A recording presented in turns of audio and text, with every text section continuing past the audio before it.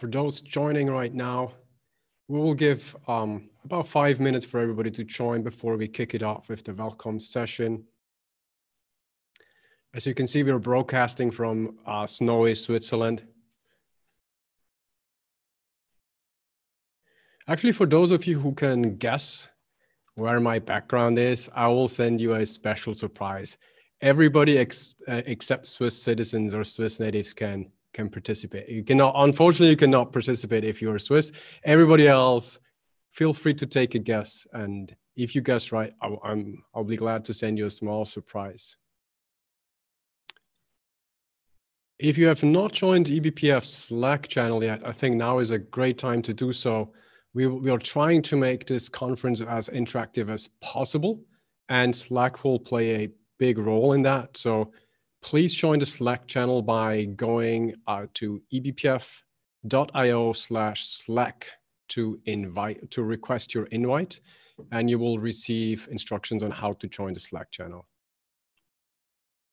You can see lots of people joining the channel already. We're just about to hit 300 members on the Slack channel. We also have a fun poll going while we're waiting. You can vote on your background around eBPF. So what is your background with eBPF? Total newbie, just looking to learn. I use eBPF powered software. I've been known to write eBPF code and wrestle with the verifier. I work on eBPF in the Linux kernel. And what is eBPF? I'm just here for the free virtual conference t-shirt. All right.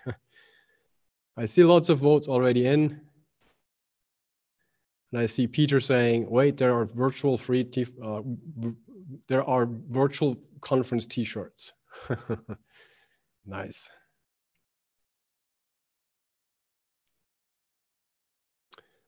I see Jorge joined. Hello, everybody. Total newbie here, looking to learn.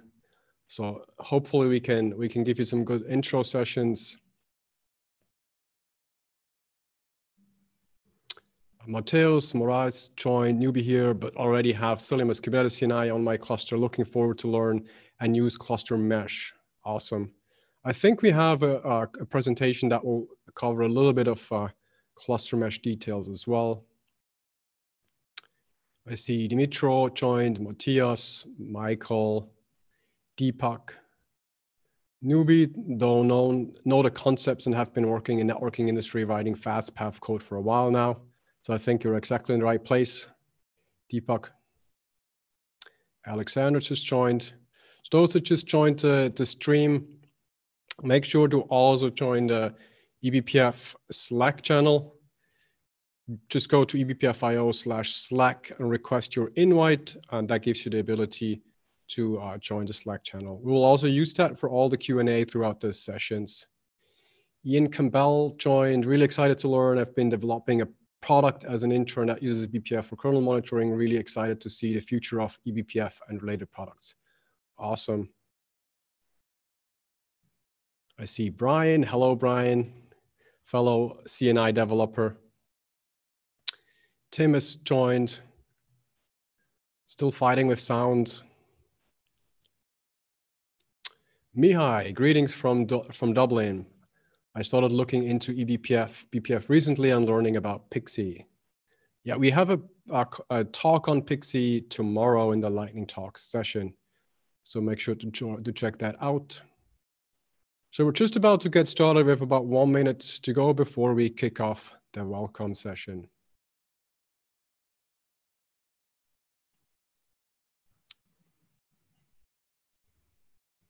All right, if you have not voted on the poll yet, you have to scroll up a little bit in the Slack channel. You can vote on what is your background in eBPF. We'll have polls going throughout the summit, in particular during the break sessions.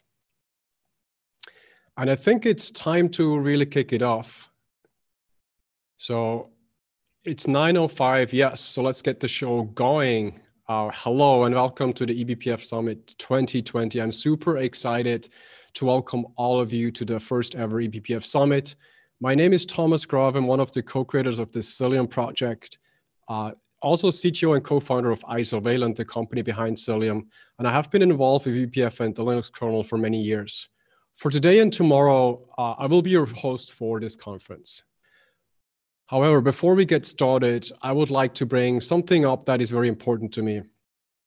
We are living in difficult times, and 2020 has been rough for many among us.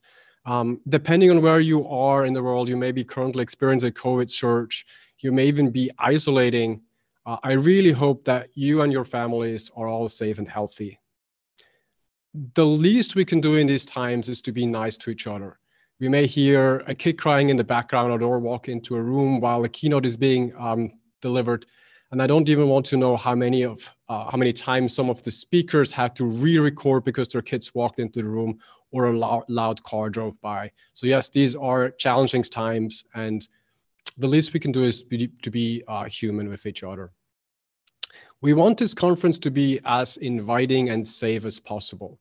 Yes, we do have a code of conduct. We hope that we don't have to use it. But if you experience something that makes you feel unsafe or uncomfortable, please report it and we will take immediate action. But most importantly, be nice and human to each other. I know that we all want to get started with the first keynote, but we have a couple of logistics to cover to make sure everybody is well set to enjoy the summit. First of all, you have two options to join the live stream, and I hope most of you are already on either one of them. You can join via Zoom or you can join via YouTube. There will be a slightly more lag on the YouTube side, and the video quality, I think, will be slightly less. Very important, if you experience any problems, the best place to get help is the eBPF Summit Slack channel. The Slack channel is for all speaker and attendees, and you will also find members of the eBPF community ready to answer questions throughout the summit event. When we asked around on challenges of virtual events, the most frequent answer was the lack of interactions and the lack of hallway track. We will be trying to make this as interactive as possible, and the Slack channel will be key to that. So please join the Slack channel if you have not done so. Point your browser to ebpf.io/Slack and request an invite. We will also use that Slack channel for all Q&A, for all the talks. So if you have questions on a particular talk, ask it in the Slack channel. For keynotes, we will pick questions from the channel and then answer them live on the stream. For lightning talks, the speakers will answer directly in the Slack channel. All right, before we jump into the agenda for today, I want to provide some context on the content selection. We were initially expecting a couple of hundred people to show up and have this be a eBPF family event. Up until today, 2,241 people have signed up for more than 1,100 companies, and we have been blown away. We have received more than 60 lightning talk proposals and had to even extend the number of talk slots several times. Still made it very hard for us to actually come to a conclusion, and we had a couple of hard decisions to deny some of the talks. Eventually, we ended up with 26 lightning talks and 10 keynote speakers. For the content selection, we did ask all of you about your motivation as you registered for the summit. There was a ton of overall excitement, of course, but there were also several interests that were shared specifically. For example, somebody specifically attended by saying, I have read Brendan's book and I would like to learn more. So that one is obviously an easy one to fulfill. Having Brendan give a keynote was a no-brainer, and I'm super excited that he will be speaking tomorrow among many other great speakers. Based on all of this feedback, we have put this schedule together and try to provide a mix of content to have something for everybody. You can see some of the other responses on the slide here. It's definitely been amazing to all of us to see what is exciting to people regarding eBPF. All right, naming of eBPF. I know many of you are new to eBPF, and you may hear both the term eBPF and BPF at the same time, and I want to avoid confusion. So is there a difference? Technically, the more correct term is eBPF, which stands for Extended Berkeley Packet Filter, but many of us will simply refer to it as BPF. So it's not exactly the same. It's kind of similar to how there are differences between UNCC, C90, ISO C99, and so on. For this conference, assume they mean the same thing. One last note before we look at the keynote agenda. eBPF is used for many things, and you will hear from many different community members today and tomorrow. The use cases cover a wide set of topics, including application profiling, tracing, networking, security, DDoS mitigation, load balancing, runtime security, network observability, and many more things. Not all speakers will cover all of these use cases. Many speakers will focus on one particular use case. That is fine and expected. Even though it may sound like speakers will be talking about different things, it's all using the same eBPF runtime. One of the most powerful aspects of the eBPF is the wide applicability, which allows the runtime to be shared and maintained among many different people. All right, enough talking. Let's get into the agenda so we can get started.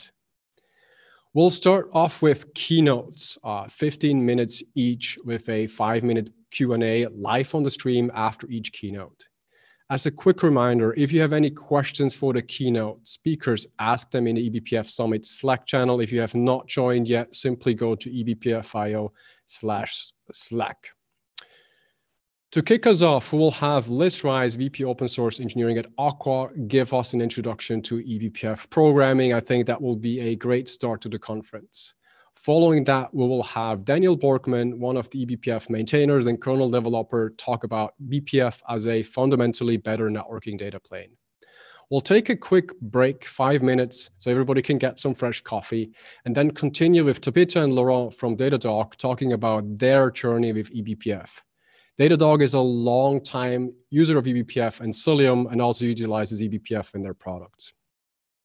The last keynote of today will be given by Singh at Google. KP will talk about how Google uses eBPF as an LSM for security auditing and enforcement.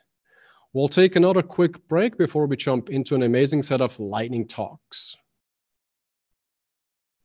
Then on to tomorrow, just a quick outlook, what we expect tomorrow. We'll start off with a keynote from Alexei Starovoytov. Alexei is a kernel developer as well, working at Facebook, and is the second of the 2 eBPF co-maintainers along with Daniel.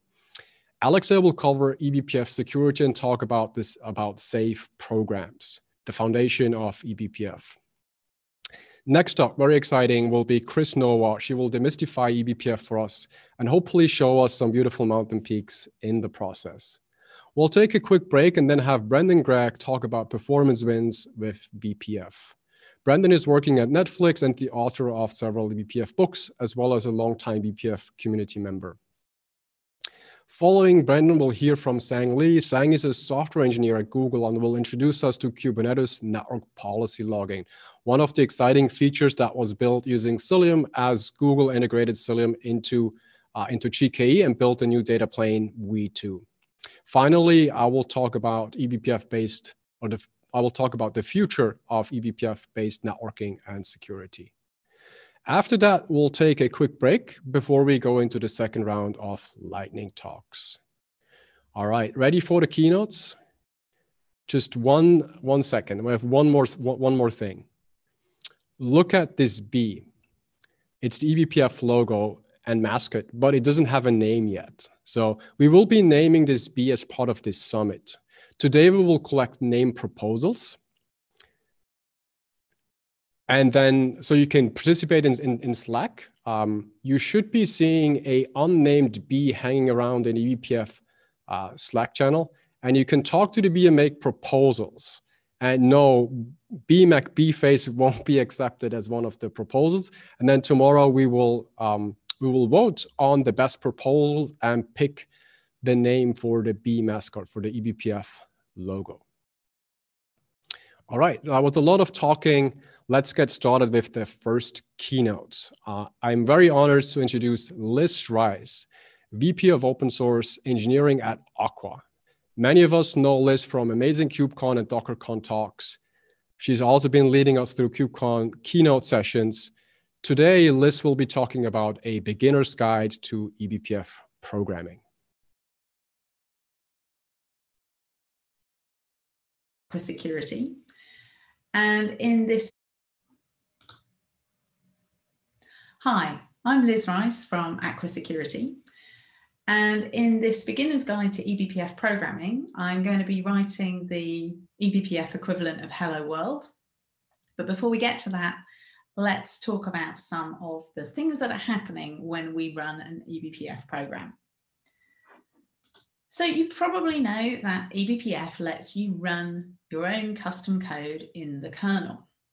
Normally, our application code runs in user space, and if it needs the kernel to do something, a privileged action on its behalf, then the application uses a system call to make that kind of request. Normally, system calls are abstracted away. Most programming languages hide the system call interface from us. If the application wants to interact with an eBPF program, it makes sense that there is a system call, and indeed there is, and it's called BPF, that allows our user space application to communicate with the kernel about this eBPF program that we want to run. And that system call is called BPF, and we can look at the manual page to find all sorts of good information about eBPF programming. eBPF programs that are going to run in the kernel are typically written in C and then compiled into eBPF bytecode. They're quite restricted in what they can do because this code running in the kernel has to be safe to run. It can't crash, it can't get into an infinite loop, so it's going to get verified before it's allowed to run. Our eBPF code running in the kernel has access to some helper functions that allow us to get information about the current system. I'm going to be using these functions here to trace out debugging messages and to get the current user ID. I'm also going to be using a map. So maps are data structures that we can use to communicate information between the eBPF program running in the kernel and our user space application. And the last thing we need to know is that our eBPF program is attached to some kind of event. Whenever that event happens, that triggers our eBPF program to run. You might have come across bpftrace, which is a higher level abstraction for running eBPF code. And I'm just going to use this to show you those BPF and a couple of other system calls that happen when we run eBPF code. So I'm going to take one of those examples from the bpftrace README, and I'm going to run that. It doesn't really matter what this is doing. I'm going to use strace to look at the system calls as they're invoked, and I'm interested in the BPF system call and a couple of others.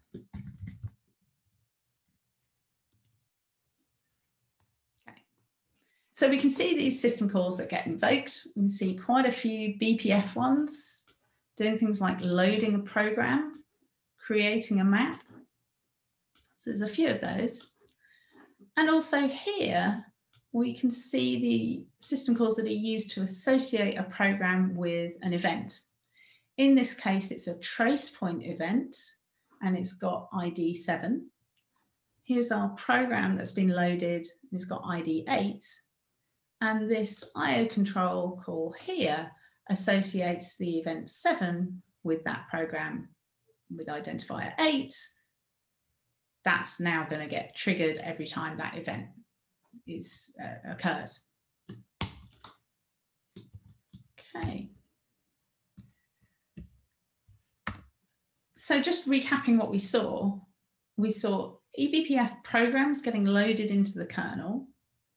We saw maps being created, and we saw how our BPF program can get associated with an event. So I think we know enough now to write our Hello World program. So I'm going to use BCC, a Python framework that makes it very easy to write an eBPF program pretty quickly. And I need to do it pretty quickly because time is limited for this talk. And BCC, in particular, one thing it does is it takes care of the compilation for me. So I just give it my C program in the form of a string here in my Python code. and it's going to compile it for me. So my code, I'm going to write a function called hello world, and I'm going to use that helper function that we saw, oops, to print out, of course, hello world. This is C, so I have to remember my semicolons, and we return 0. So BCC takes a lot of the heavy lifting away, but I need to attach my program to an event. And I would like to trigger my program every time a new process gets created on the system. That's called a clone. And I'm going to use a kprobe event. So kprobe gets triggered when on the entry to a function in the kernel. And I need to know what the kernel function is that gets invoked when we clone a new process. And there's a nice way to find this, which is get the function name for a syscall. So whenever a clone syscall happens, that's going to be the name of the kernel function that gets invoked. And I can associate that event, which is clone. Whenever that happens, I want to invoke the function called hello world. And the last thing I need to do is just make sure we trace out whatever kernel writes up here. Okay, let's give it a try. Okay, so nothing has collapsed yet, nothing bad has happened. So let's start cloning some new processes. Every time I run a program, a new process gets cloned, and we can see hello world. All right, let's add something to this. How about we trace out the user ID? So whatever the user is that causes a new process to be cloned, I want that to be shown as part of my tracing up here. And there was a BPF helper function for that. Get current UID GID. Now, this is going to give me a 64-bit result, but the group ID is in the top 4 bytes and the user ID is in the bottom 4 bytes. So 2, 3, 4. I'm only interested in what's in the bottom 4 bytes. And let's trace that out. Okay. Run that. And we create some new processes, and we can see that triggered with ID 1000. Let's check what my user ID is, and it is indeed 1000. But let's do sudo. So I get the sudo process is going to be invoked by my normal user, but then that's going to run as root. So I should see a process with the ID 0. And indeed, that's what we see. So that's all happening as expected. Now, this trace print K is fine for hello world, but it's not good for production applications because it writes to a single pipe. This reads from a single pipe. That's not really going to scale if we want to run multiple eBPF programs. So instead, we're going to use a map. BCC makes it very easy to use a map, and there are lots of different types of map. I'm going to use a hash table, and that has key value pairs. I'm going to keep a counter of how many times each user clones a new process. So my key is going to be the user ID, and the value is going to be a counter. So I'm going to create my hash table and call it clones. And I want a counter, which would be 0 if, well, the first time, we'll initialize it to 0. And I'm going to need a pointer P. So we get the current user ID, and then we're going to look up in this hash table,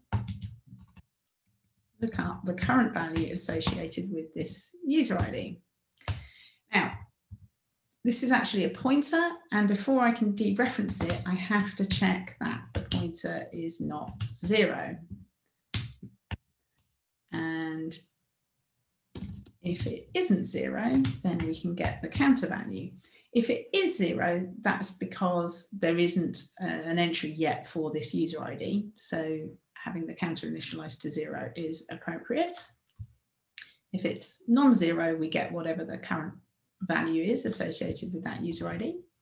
And then we increment the counter and we update the value associated with that user ID with the new value of the counter. Okay. The other thing I need to do is change my user space code so that instead of just reading out of the trace print pipe, it accesses the data in this data structure. Again, this is something that BCC makes very easy. So I don't have to write a lot of code to get those key value pairs out. This is going to loop, and every 2 seconds, it's going to print the current state of my hash table.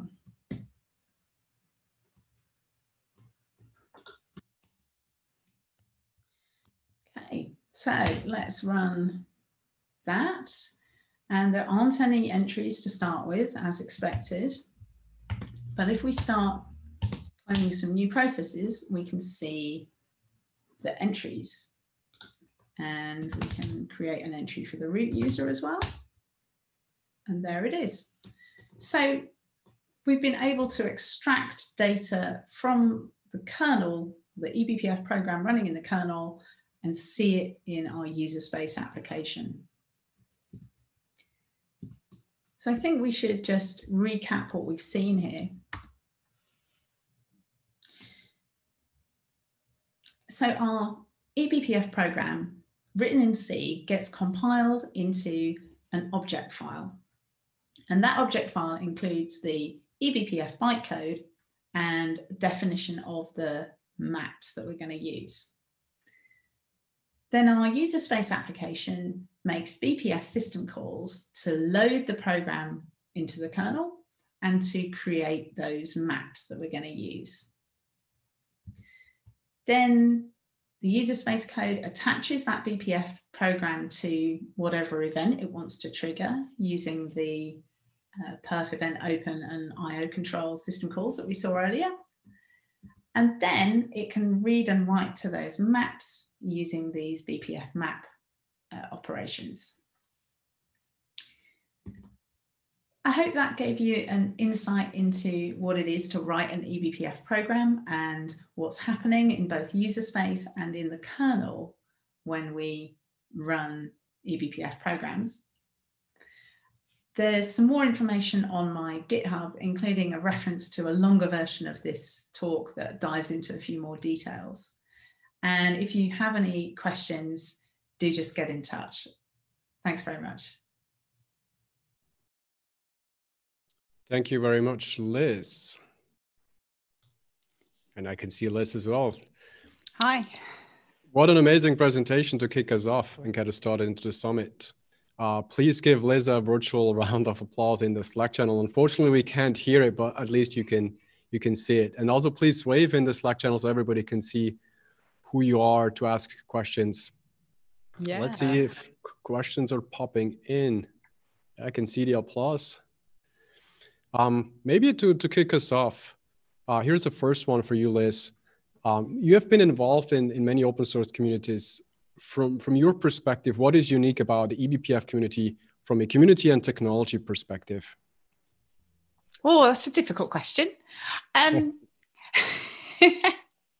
So I mean, it feels to me like it's it's a low-level technology, and yet it seems, at least at this point in time, like a lot of people who are involved are keen to embrace people into this world. I think, if we think about perhaps Linux kernel development traditionally, it has looked very scary to a lot of, people outside of that community. But I think eBPF is moving in the right direction to be welcoming, even though it's quite hard tech. So well done, everyone who's getting involved. Awesome. We have one more question here. Can you suggest some tools to debug eBPF programs? Oh, I think there's probably going to be some people who are better placed to answer that than me, like Thomas, for example. For the experimentation that I've done, I found things like strace, where I've just been trying to figure out what's going on, super useful. And I will also shout out for a tool that my team are working on called Tracy. I think they're going to be doing a lightning talk on that tomorrow, but that's kind of interesting in terms of exposing some other interesting events.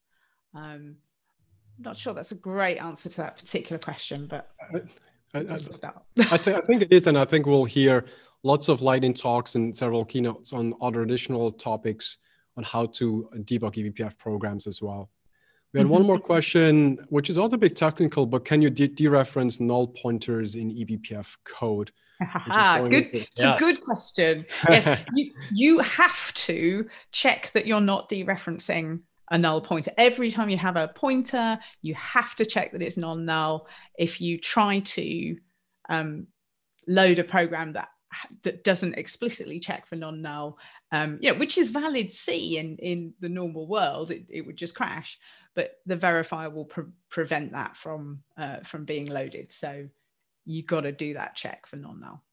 Exactly. Yeah, I think we'll have Alexei go into a lot more details on the verifier and the security aspects of eBPF. I see several other questions in the same context. Is eBPF program okay from a compliance or regulatory perspective? I think that's going into the same direction. If I write my own kernel driver that collects some profiling data, could I access the data via eBPF, via my eBPF program? Maybe that's an interesting question. So I will ask it again. If I write my own kernel driver that collects some profiling data, could I access the data via my eBPF program? I think that's, so eBPF, to my understanding, and there are probably, again, people better qualified than me, but eBPF programs get access to those maps, and you're going to have to use that kind of data structure or helper functions that let you get access to other information. If you have a way to get your kernel driver to insert data into that map, then go for it. Yeah. Yep. I think there's one more interesting question here, which is why does eBPF need root privileges? Why do you need privileges to run eBPF programs? So it needs, certainly capsysadmin is a capability that is required. I'm not sure if there is another more granular capability, but you need privilege to load that eBPF program into the kernel. Basically, you can't call that syscall if you don't have that capability. So yeah, you pretty much have to run as root or with capsysadmin. Exactly. There is this unprivileged BPF mode, which is typically disabled, and it is possible to load programs without privileges, but it will be a much more restricted runtime of eBPF, and it's primarily targeted at like profiling use cases, and will have much less privileges in terms of what it can access from a system perspective. I think this was, again, a fantastic presentation. Again, give a round of applause to Liz. Thank you very much. Right. I think next up we have Daniel Borkmann. Daniel is a kernel developer at Isovalent and a member of the Cilium core team. He has been involved in eBPF since day one and is one of the two eBPF co-maintainers. So we're very lucky to have him. Today, Daniel will talk about eBPF as a fundamentally better data plane. Everybody, please join me in welcoming Daniel Borkmann. Welcome to my talk about BPF as a fundamentally better data plane. I'm Daniel Borkmann, I work at Isovalent, and together with Alexis Starovoitov, I maintain the BPF subsystem in the Linux kernel. So let's start off with what is BPF. BPF is really a general purpose execution engine. It has a minimal instruction set, and it was designed with two major goals. One, the mapping of BPF instructions to native instructions really has to have a low overhead, in particular on x86 and ARM64, so that the code can be executed as fast as possible. And two, the BPF instructions, they must be verifiable for safety, so they cannot crash the kernel or destabilize it otherwise at the time when you load the program. And the kernel itself, it provides the framework and all the building blocks. For example, the BPF helpers, where the BPF program can call out into the kernel, or also the attachment points where BPF program can be executed from when events are happening. And so the question is BPF a generic virtual machine? No, it's not, because it's also not the design goal. You have KVM or other things for that. Is BPF a fully generic instruction set? It's not either. So BPF is an instruction set with the C calling convention in mind. What does it mean? The kernel is written in C, and BPF basically has to efficiently interact with the kernel.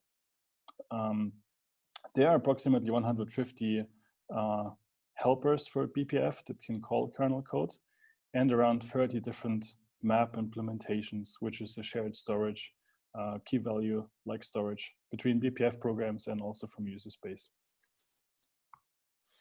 BPF is really minimal. So it has around 114 instructions and 11 registers, of which 10 are general purpose. And if you compare it to x86, it has over 2,000 instructions. So it's really just very reduced. And LVM has a BPF backend that is able to translate so-called BPF restricted C into BPF instructions. So how far off is this restricted C from generic one? The BPF verifier has seen major advances in the past year or two. So with that, we are able to have real function calls in BPF. There are bounded loops, which means programs cannot loop forever, but there has to be an upper bound, which can then be enforced by the verifier. There are global variables. There's static linking. We have something that's called BTF, BPF type format, which is a data format where you can describe, for example, structures or functions, and that's heavily used. And there are over 1 million BPF instructions that you can execute per program. And that really allows for solving a lot of interesting production use cases already. I picked a few interesting ones that may not be that obvious. For example, one of them would be to reduce the kernel's attack surface with BPF. For example, if you have a packet of dev type scenario where it can really kill the machine, those things, they don't happen frequently, luckily, but we had an occurrence in the past, and I want to dive a bit into that. For example, like in this case, it was about calculating packet hashes. They are used in a lot of places in the networking stack. For example, in the receive path, for steering traffic between CPUs.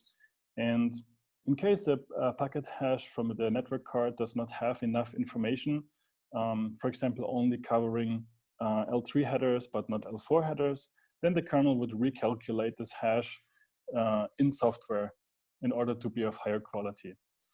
And that is done by the so-called kernel flow dissector. It will basically parse the packet and use all of the information it can get. It will even go into encapsulation and then derive a hash from that. And in this case, that packet of dev was, if there was an IP header with an invalid header length, then it would basically loop forever. And that bug was basically exposed for 2 years, and it hit production kernels.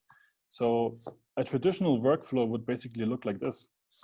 You wait, and like the patch gets sent to the mailing list, you wait until it hits stable kernels, then distributions backport it into their own kernels, then you have to test it in your environment, making sure that the kernel upgrade doesn't break other things. And then you have to successfully roll it out into production, which also means you have to steer away live traffic for those nodes that you successfully reboot. But in even like traditional tools like NetFilter, they could not have protected you in the meantime, since that packet hash can be calculated much earlier point in the receive path than as if it would hit the NetFilter subsystem. And that is quite bad, because it really means that all your machines are exposed and they could potentially be killed by an attacker.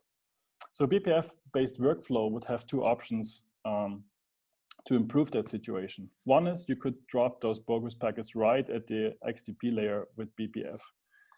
And that means you can attach a BPF program atomically while live traffic is flowing. And that, of course, means you don't have to wait for the distribution kernel in the meantime. You don't have to reboot, or your services are not getting disrupted. And you can plan a kernel upgrade at a later point in time without extreme pressure. The other option would be like to replace the kernel's flow dissector with a flow dissector written in BPF. And that is possible today. BPF programs, they're here used for the packet parsing, and they can be tailored to the production use case that you have, which that also means that it doesn't have to have all the code for all the different protocols, but you can only restrict it to what you really use in production. And that also means, because it's BPF and it goes to the verifier and the safety check there, you don't have any out of bounds access to the packet, for example, or you don't have looping forever. Otherwise, it would be rejected. And that can also be rolled out atomically without service disruption. So that's one area. Then another one is improving the kernel scalability and extensibility with BPF. Let's take a look at the cloud native example.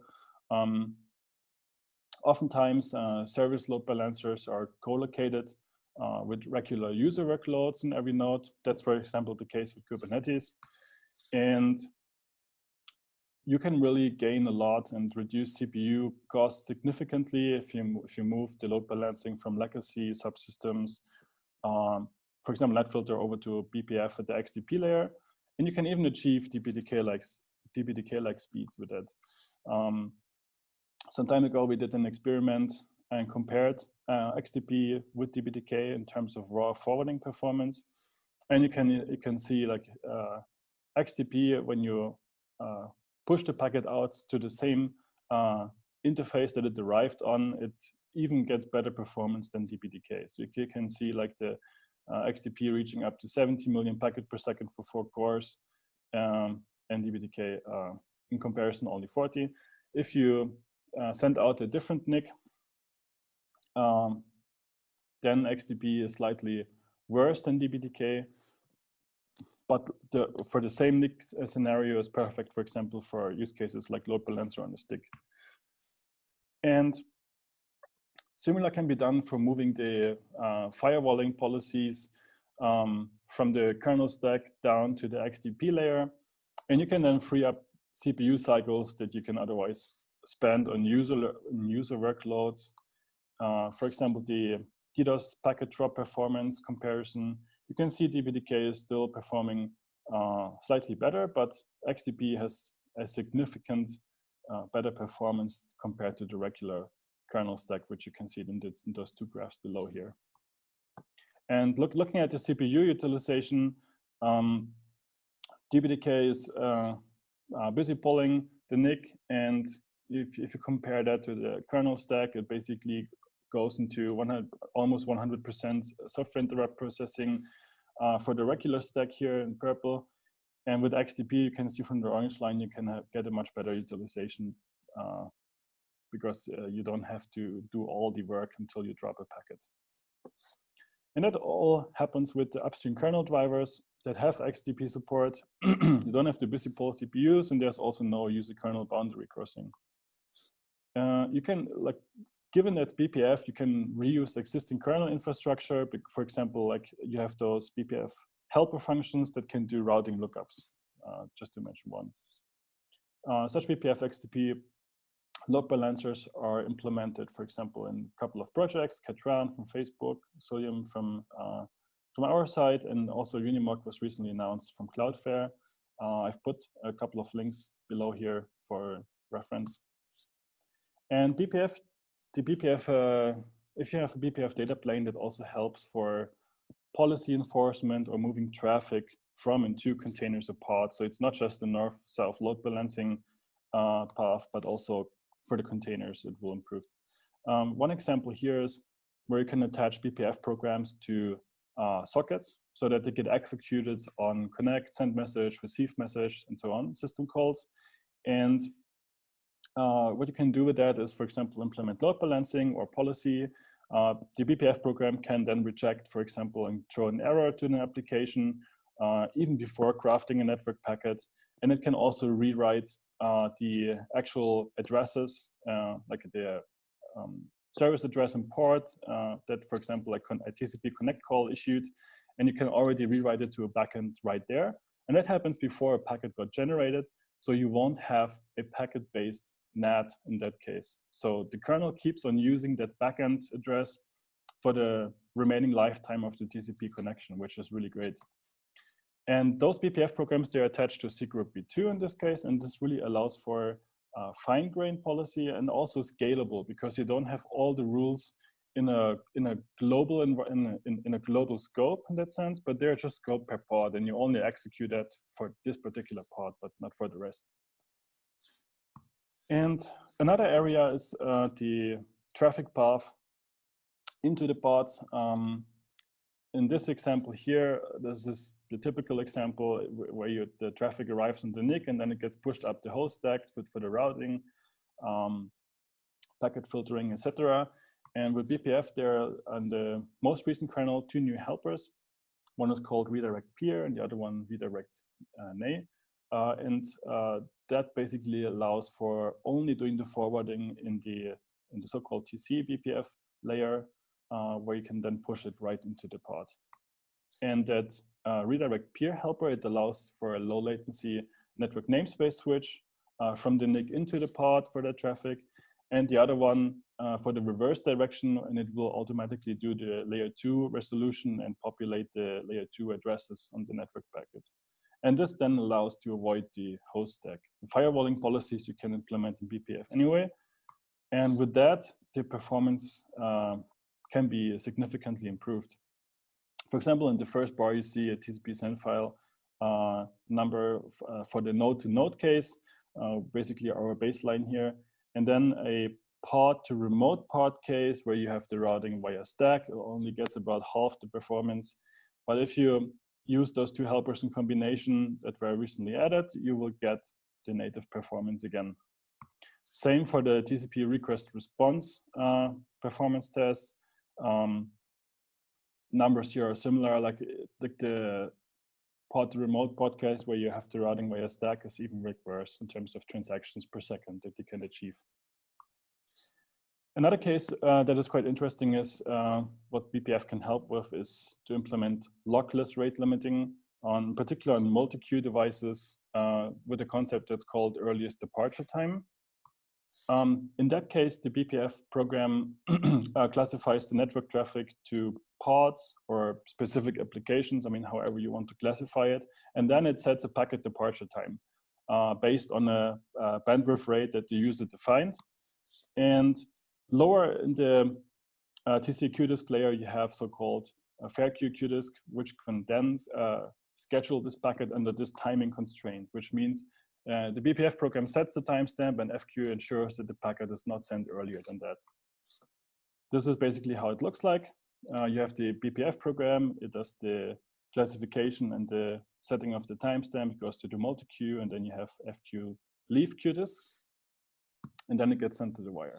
And with that, if you compare that to the traditional approach, which would be the hierarchical token bucket, which cannot be implemented lockless on multi-queue devices, you can see if you switch here to the BPF and FQ QDisk combination, then for the 99th percentile, you get a 10x latency transmission reduction, and 5 percentile, you get up to 20x latency reduction, which is really cool.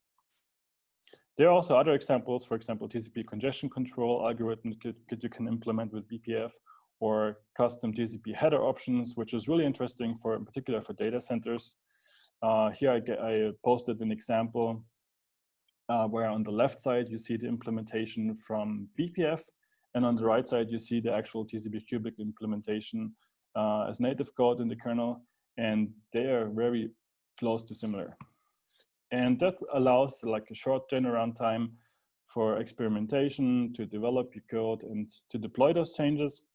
And given their safety check by the verifier, it's another great property. And also you have a stable API in contrast to kernel modules, so you don't have to deal with messy upgrades. And even for the congestion control case, it allows to interoperate and extend that feedback with data you gather from other BPF programs. For example, think of BPF tracing programs that could influence those decisions, or programs from the TCP header options, for example. And yeah, that really overall also simplifies the control plane when BPF is used in multiple subsystems, because you only have to orchestrate BPF itself. There are less dependencies and other moving parts. So it really feels like, so extended BPF has been around for 6 years, and it really feels that potential is so huge that we're still at the very beginning. How could the future look like? I mean, we see more and more functionality that is moved into BPF, and in the end, we may end up with really just a tiny core kernel with a minimal attack surface, and the rest around it could be enriched through the BPF subsystem. So yeah, with that, I would like to thank you, and opening up for questions. Right, thank you very much, Daniel. What a fantastic presentation. It sounds like you're working on this on a daily basis. Before we go into the Q&A, I have 2 quick announcements. First of all, I want to apologize for the abusive messages that have been posted into the Zoom chat. We have banned the user from Zoom. We're working on removing the offensive messages, and we have also disabled messaging on the Zoom chat, so it won't happen again. And then in terms of video quality, the Zoom stream seems to be varying in quality. The YouTube stream seems to be doing better at times. Just note that there might be a small delay, small lag from the live stream and the YouTube stream. Getting back to the Q&A for Daniel's talk, I have a first question. First of all, let's give Daniel a round of applause. I completely forgot that for the fantastic presentation. And then for my question, at what point did you realize that eBPF will change the Linux kernel forever? I mean, you have been involved with eBPF from day one. There must have been a moment where you realized this is going to change the Linux kernel for good. Yeah, it's a great question. I think at the moment when the BPF patch said that the very first one got merged, I still remember I was at the airport waiting for a plane to board. And then I saw the message from David Miller that he applied the patch. And for me personally, that I realized that has such huge potential. But of course, I didn't think back then that it could change the whole world like it does today. So, but back then when networking and tracing really got their capabilities as they have now, that really changed it. And overall, like the community and the use cases and the issues they are solving with eBPF, that took it to a whole nother level. Excellent. Yeah, I think I think my thinking around that is actually very, very similar. We have another question from Tristan. You mainly discussed networks and XDP, but what is the potential for change with regards to trace points, K probes, and U probes? I think some of the other speakers, they will cover this in more detail. But basically, you have an ability to introspect all the different data structures in the kernel and combine even the data that you collected from multiple trace points into an information feed that you then export to user space. You can customize all of this, and this was not possible before. So it takes the whole tracing observability to a new dimension. It's probably just a short answer here, but there are many more details from the other talks. So I would recommend to go and watch that, given we just have a few minutes. Gavin is asking, can I play around with XDP in KVM? You can. So there, of course, you always have to make sure that the underlying driver supports XDP, in particular native XDP itself. Verde.net driver does that. But there's also generic XDP. Generic XDP I would mostly recommend for experimenting, but not necessarily yet for using in production. But a driver that has native XDP, you can definitely, I would definitely recommend. And then Nick is asking, different Nick question mark, XDP can send back a packet to another Nick than it received it on. Yes, it can. So BPF programs and the XDP, they have different return codes. One of them is where you can send the packet back out the same Nick, but there's also another return code, which is called XDP redirect, where you can send it a different Nick. So that's definitely possible. Both Nicks have to support XDP natively, however. And then final question from Jingrong Chen, can we have multiple eBPF programs using XDP on the same host? Yes, you can. That functionality was recently extended to the XDP, and you can, since quite more or less recent kernels, I would say like 5.8 or so, I would have to look it up again and give you the answer in Slack. Excellent. I think we're running out of time for Q&A for this session. Daniel will stick around on the Slack channel and we'll be able to answer more questions. Let's give Daniel another round of applause. All right, we will now go into our first break and we'll continue with the next keynote in 5 minutes. After the break, we will hear from Tabitha and Laurent talk about their journey with eBPF at Datadog. So it's time for everybody to get a quick coffee. And I see everybody in 5 minutes.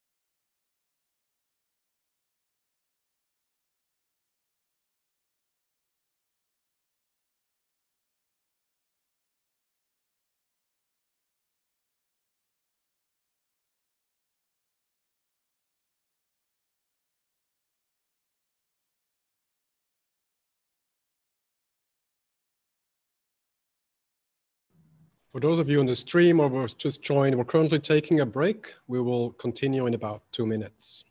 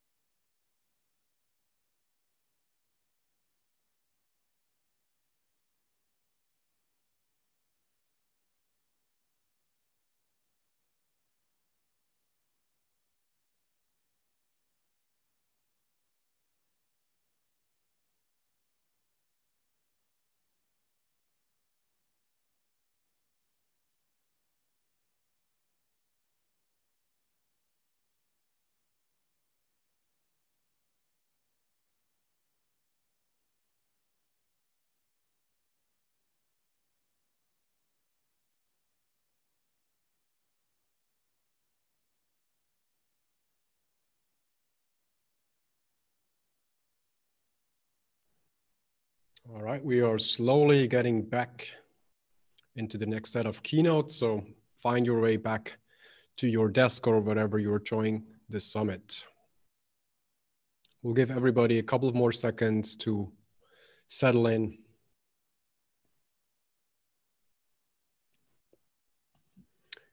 If you haven't seen the poll of this break, there is a question, a trivia question. What does XDP stand for?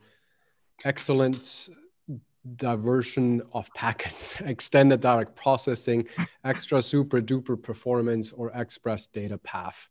So take your guess. All right, it's time to continue with the next keynote. I'm honored to introduce our next set of keynote speakers, Tabitha Sable. I'm sorry if I mispronounced it, and Laurent Bernaille. Tabitha is a systems security engineer, and Laurent is a staff engineer and also a member of the Cilium core team. Both work at Datadog. In this keynote, Tabitha and Laurent will talk about using eBPF in their Kubernetes environment via Cilium, as well as utilizing eBPF for data path monitoring. Please welcome Tabitha and Laurent.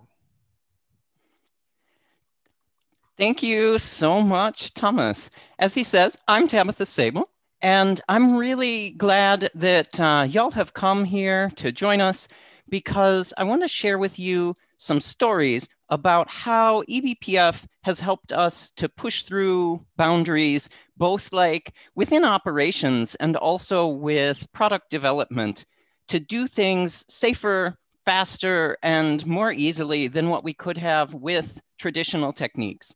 So I'm hoping that these will be kind of interesting stories, but also that they can encourage you to do the same things, either to be able to take, normal open source software and run things at bigger and more interesting scales than you could have, or to extend your own products to have new and interesting features.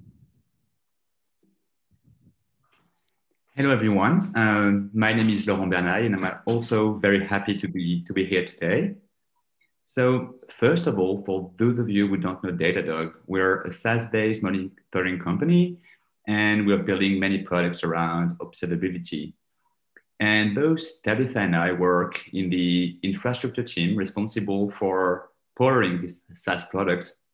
And to give you an idea, we run tens of thousands of hosts and manage dozens of Kubernetes clusters, some of them pretty big. We also run on multiple clouds, which makes things even more challenging. So I'm going to talk about how we use eBPF in our infrastructure today.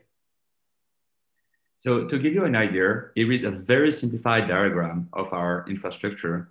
And you can see that we run multiple Kubernetes clusters on multiple cloud providers. And this comes with quite a few challenges. So the first one is, since we run multiple clusters, we need to make sure that we can address communications between clusters. So an app in cluster A can talk to an app in cluster B. But also, we need to be able to make these communications secure, of course. In order to do that, we decided from the get-go, so about more than 2 years ago, that every single pod in our environment would have routable IP from the underlying network.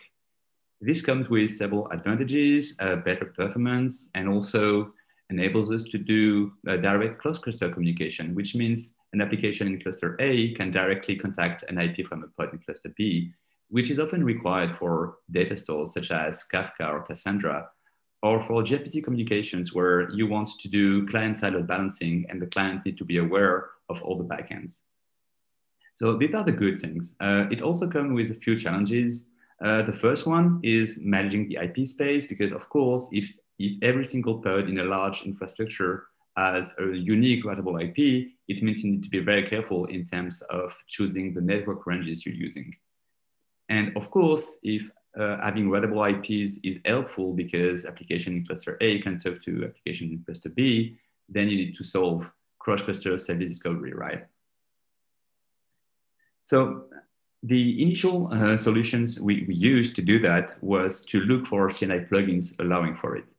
On AWS, we've been using the plugin by Lyft, which is doing exactly this, and it's been extremely helpful for us.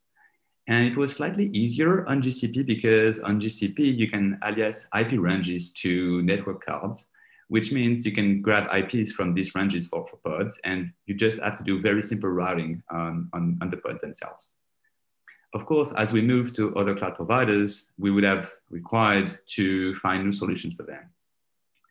An additional challenge is, as I was mentioning before, we wanted security on the network side, and this solution doesn't give it.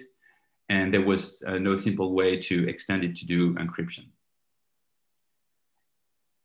If you run Kubernetes, you also know that you have to do service load balancing. And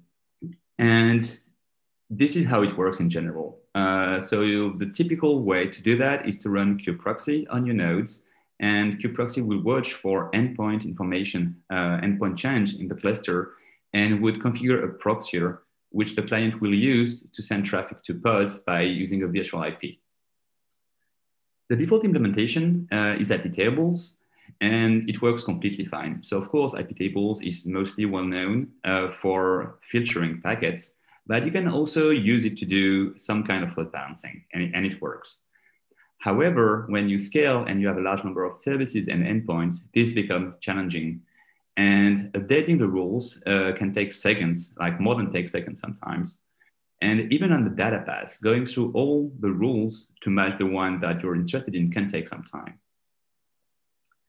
So of course, IP table comes with the kernel, and we can use it for load balancing, but it was not designed for it. And luckily, the kernel also has a native load balancing solution, which is called IPVS. And at some point, people realized that using IPVS as a proxier for kubeproxy was a good idea. And there was an implementation, and it's very, very powerful. And we've been using that from the start too. So this sounds very promising, but we also faced quite a few challenges. The first one is, if you're familiar with connection tracking issues, when you use IPVS, you have it 2 times, once for IPVS and one for NetFilter. And IPVS has made huge progresses, but it's still lacking in terms of feature parity compared to IP tables. So we had to be quite involved with the community to make it work for our environment, but we've been happy with it even if we're still facing a few issues. As a summary, we were facing growing pains around these problems, mostly because IP tables was not designed to be a load balancer, and IPVS was designed to be a load balancer, but not designed to be a client-side load balancer for Kubernetes. And as Daniel was saying before, you can always improve the kernel or fix issues when you find them, but getting these fixes into your real environment can take some time. And at the beginning of the presentation, I was mentioning network policies. And of course, we could have used IP table for that, but it would make the number of rules even larger and triggering even more problems. So this gets us to eBPF, right? Because the question is, how can we do programming, how can we dynamically program these features in the kernel and extend the kernel to support Kubernetes better? And here is what we do today and what we plan to do in the future. So the way we currently use eBPF to power Kubernetes networking is we rely on Cilium, and we use it to replace kubeproxy and solve all the problems I was mentioning before. We also use it to enforce network policies because using eBPF to do filtering is much more efficient, again, as Daniel was explaining before. Cilium also brings universal CNI, which means we can use Cilium on multiple clouds, which has been very helpful for us. And you can also use it for host-to-host encryption, which is very powerful. And since we're now using eBPF to power the Dataplane, it means we can extend it in many ways and leverage new features from Kubernetes very easily. And we have ideas of things we'd be very interested in doing in the future, such as using eBPF to redirect traffic to sidecars or to daemon sets, or to extend support to Envoy and Endpoint Discovery Service.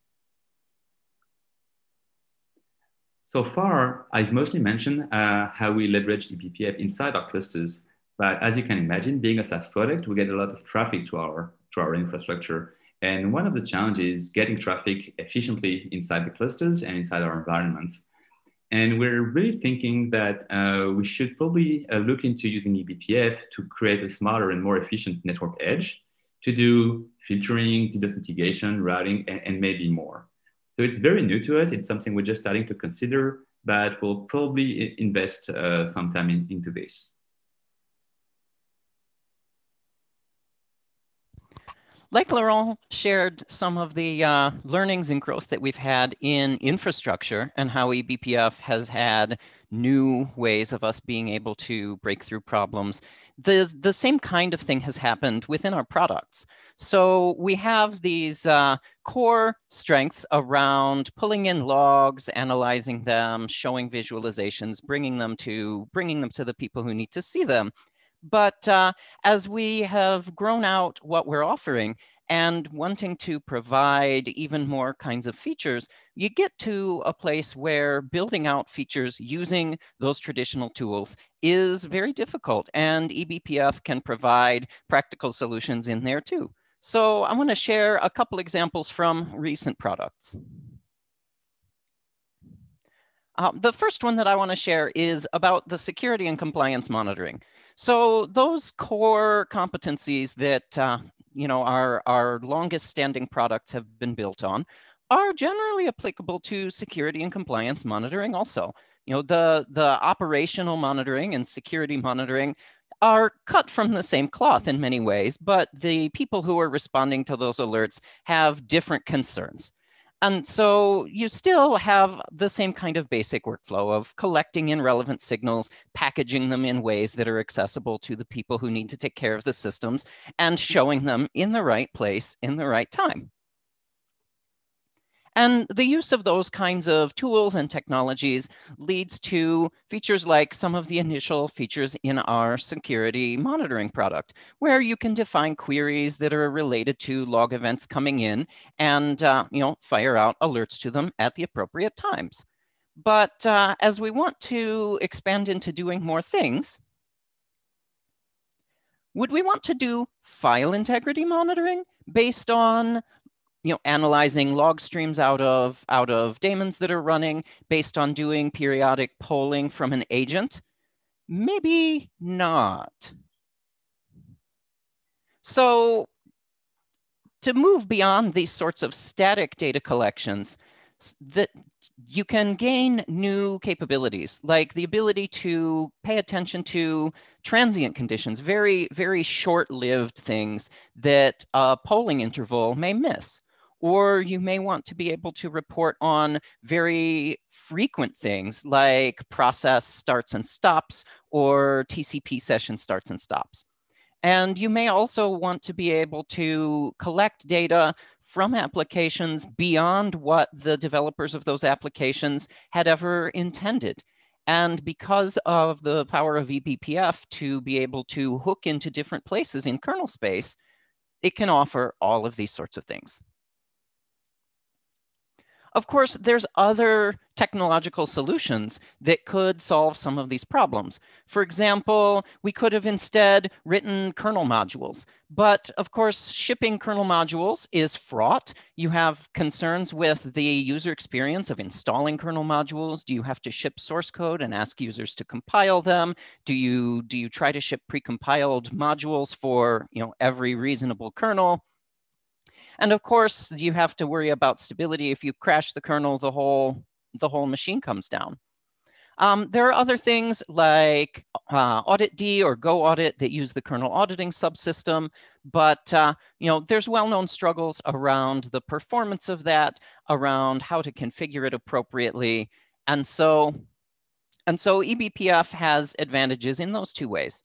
And also, it's so versatile. You can hook almost anything with a combination of K-probes, K-ret probes, U-probes, trace points. You can really find very specific code paths that are interested in what you want to monitor and be very choosy about that data that you collect. Now, there are some limitations with eBPF, generally related to the restrictions that are applied on it for the safety and performance reasons. So the code that you run in kernel space has a lot of limitations, which means that you often will want to collect in kernel space that which you must collect only in kernel space, and then add other context and metadata in a user space application or on the back end. So this leads very well into building out file integrity monitoring. Of course, traditionally, file integrity monitoring is done in a polling-based fashion by building a database of hashes. But by using these runtime characteristics, we can say no hashes, can hook at syscalls, but then also do further data processing in kernel space, like, for example, hooking the open syscalls and its friends, but then chasing out the de-entry cache in kernel memory in order to canonicalize file paths while you're still in kernel space, in order to reduce the chance of race conditions related to file name shenanigans, things like that. So by using this eBPF-based approach to file integrity monitoring, we can take filter expressions written by the user or that we have shipped and crunch them into a form that our BPF functions want to consume out of a BPF map and load them in there. During this, we need to be mindful of the cost of copying from kernel space to user space and send only what we need. So then we can do something like this. We can have a simple rule and with eBPF, learn what we need to learn to be able to fire alerts when a rule like this is triggered.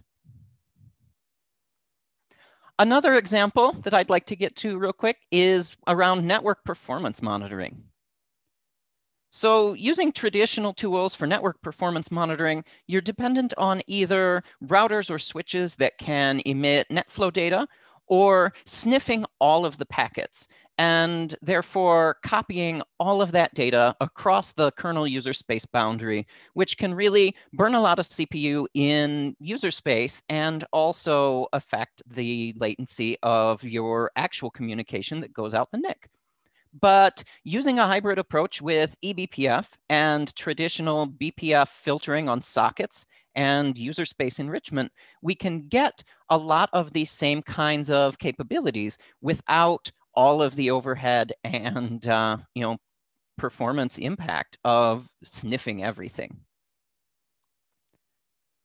So then we can combine that together by using eBPF to pull very broad data about all network activity on a host, then very fine-grained traditional BPF filters on a packet socket in order to grab particular packets, like in this DNS example, DNS packets for further processing in user space, combine it with tags and other information that the backend knows, and show it into a useful UI.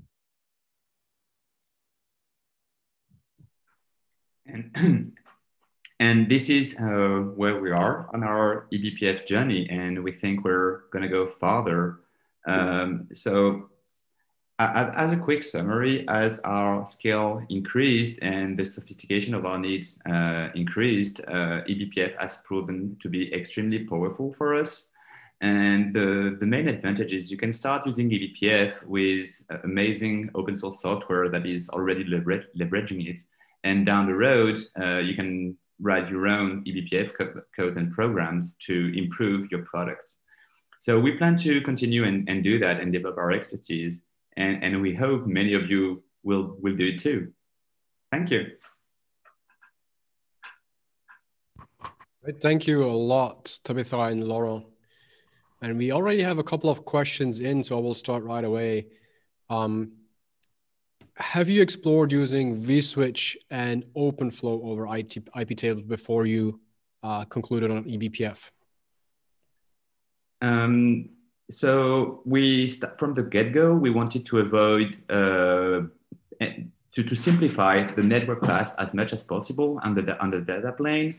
And so we wanted to avoid any kind of bridging on the network side. And so we went to the simplest approach where we just do routing between pods and on the host, and then use the cloud provider to send packets across hosts themselves. So no, we didn't have to use OpenFlow or vSwitch to do that, but it would probably be better than using a bridge, I assume. And then next question is on the security side. Do you use LSM programs for security and compliance monitoring? And do you also do active mitigation? I think that the two of us are not really the best folks to answer those sorts of questions. I'm aware of some things that I'm helping with, but I'm going to have to defer to product people. Okay. And then Liz is asking, is your file integrity monitoring published, or is there a standard solution, a standard eBPF solution for this? It is published. It's live in the product, and all of the code. Of course, if you are a Datadog customer, you have to run, the Datadog agent in order to ship all of the various things into the product. And all of the code that we ever ask customers to run on their own infrastructure is open source. And so it's on GitHub in the Datadog agent repo. So yeah, it's there. I'm not telling any secrets today. And then last question we have time for. IPVLAN driver today does not support XDP. Are you adding hooks using eBPF, or you found a way to use XDP for IPVLAN? So we use IPVLAN with the Lv CNI plugin I was mentioning before. But now that we're standardizing on Cilium, we're not using IPVLAN yet, but I think it's a feature that Cilium plans to support in the future, and we'd be definitely interested in looking into it to have an even more efficient data path. Excellent. Thanks a lot again to both of you, and again, give a round of applause. What a fantastic presentation. Thank you all so much. Thank you. All right, next up is another keynote on the topic of security. I'm very pleased to introduce KP Singh. KP is a software engineer at Google working on kernel runtime security. KP will introduce us the eBPF Linux Security Module, or LSM, which unleashes the power of eBPF to the world of Linux runtime security. KP will talk about the motivations behind developing a eBPF-based LSM and showcase some of the ways in which it is used at Google. Please provide a warm welcome to KP Singh.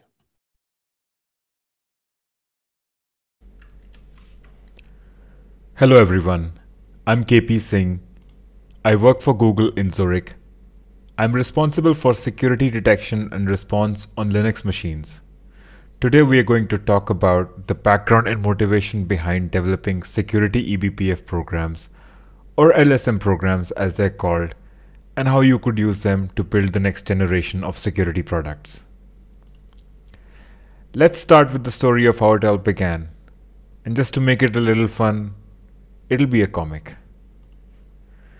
A long time ago, actually not that long back, It was in 2019. It does feel like a long time back though.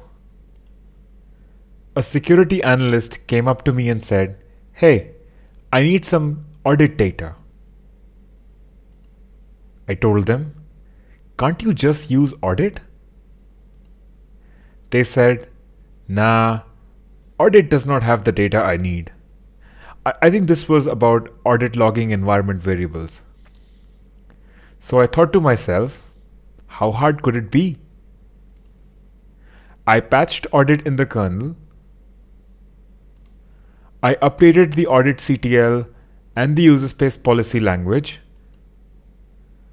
And before I could finish, they came up to me and said, I want to use this data to prevent some user actions. And reality struck. We cannot do enforcement with audit. So I had to do the same thing again for Linux security modules, like updating the kernel and the user space components and the policy language of SE Linux or AppArmor. Turns out these LSMs or Linux security modules are not very modular after all. So I told them and my boss, it's easy. We just need a new way to do security in Linux. And they said, yeah, sure, do it.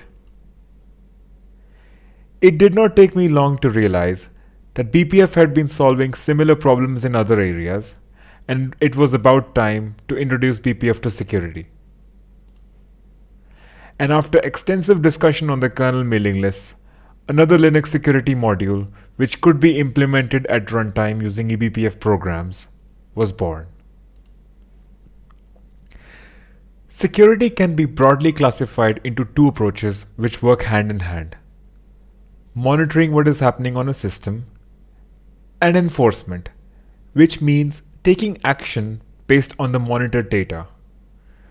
Prior to BPF, one could monitor using Linux audit, perf and trace points, or build custom kernel modules with things like kprobes. And enforcement could be done using Linux security modules like SE Linux or AppArmor, or do sandboxing using seccomp. The BPF LSM sits comfortably in the middle, providing a unified and flexible way to do both enforcement and monitoring. So, how does it work? There are around 200 LSM hooks. These LSM hooks are a layer of abstraction higher than the system call API. For example, one can execute a process using execve and execveat, but they both call the same set of LSM hooks. These hooks correspond to changes in kernel objects and are placed strategically in the lifecycle of the object and the ongoing operation, so that you have the right data to make the decision you need to make. Example: actions like an inode being unlinked, which is just fancy speak for a file being deleted, a socket being opened, or a binary executing all go via the LSM framework. So, the LSMs can make decisions like allowing the execution of a binary or denying the deletion of a file. The BPF LSM can happily coexist with other LSMs like SE Linux and AppArmor, and does not need to do anything by default. One can load an LSM eBPF program to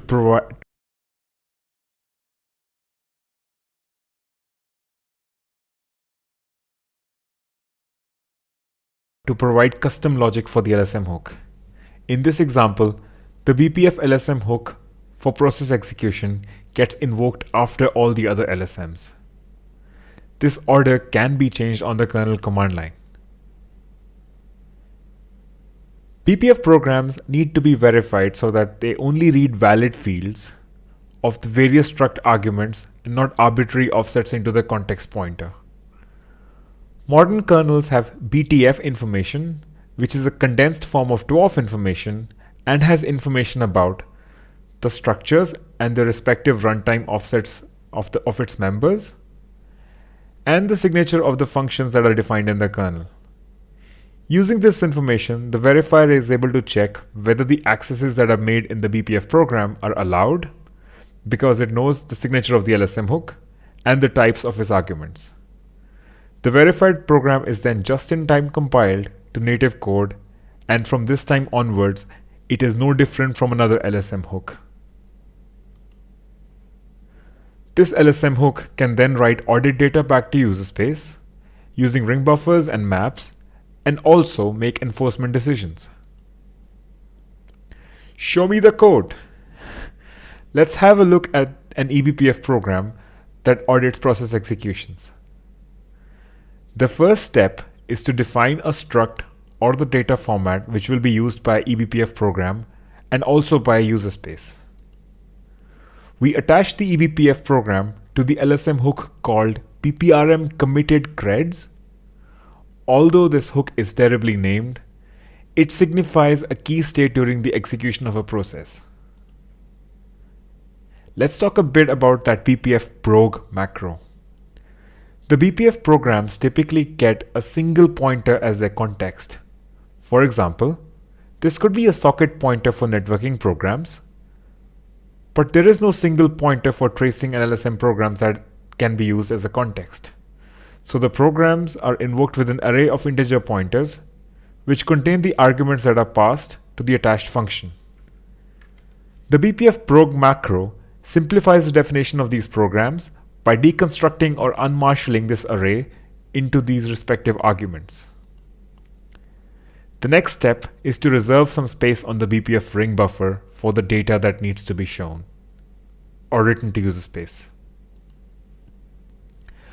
One can now call BPF helpers to get the information, and thanks to BTF, also read some information directly passed to the arguments. In this case, we read the current PID using a BPF helper. Finally, the event is submitted to user space. The user space can then use the poll API to process this data further. LSM programs can also be used to do stateful detections by annotating kernel objects using security blobs, which are made available to BPF programs as BPF local storage. The LSM blobs allocated have the same life cycle as the owning object and are freed with the object, which makes it easier to maintain than conventional BPF maps. In this example, a security blob is set on the task struct with a pointer to the inode of the executable. The information can then be used in the inode unlink LSM hook, which is called when a file is being deleted, to check whether an executable is trying to delete itself. The LSM program can then choose to deny this action or log an event to user space as a warning. One can further set security blobs as a part of a more complicated multi-state detection. Let's have a quick look at the code. Do note that this is based on my upcoming patch series for task local storage, but works similarly for the already available inode and socket local storage. This defines the task storage map with an element of type struct local storage, which contains the pointer to the inode of the executable. The map is merely used as a key to identify the program setting the storage, its type, and the size. The actual storage is still owned by the object, that is the task struct, and not by this map. We then set the storage on the BPRM committed creds LSM hook. Note that we are reading directly from struct BPRM here. This is possible thanks to BTF. We then retrieve the storage from the current task and compare the value of the inode to that being deleted and return a permission error when they are the same. Again, a slight warning here. The BPF get current task BTF is also a part of my task local storage patch series.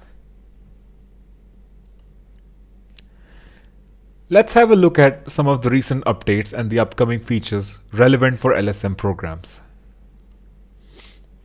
A new BPF ring buffer was merged into the kernel to overcome some of the limitations of the perf ring buffer, We have found this very useful for LSM BPF programs. The patches for BPF D path helper have been merged. This helper can be used to get the path of a directory entry from a BPF program. This means that you can get the path of the binary being executed or the file being deleted or opened.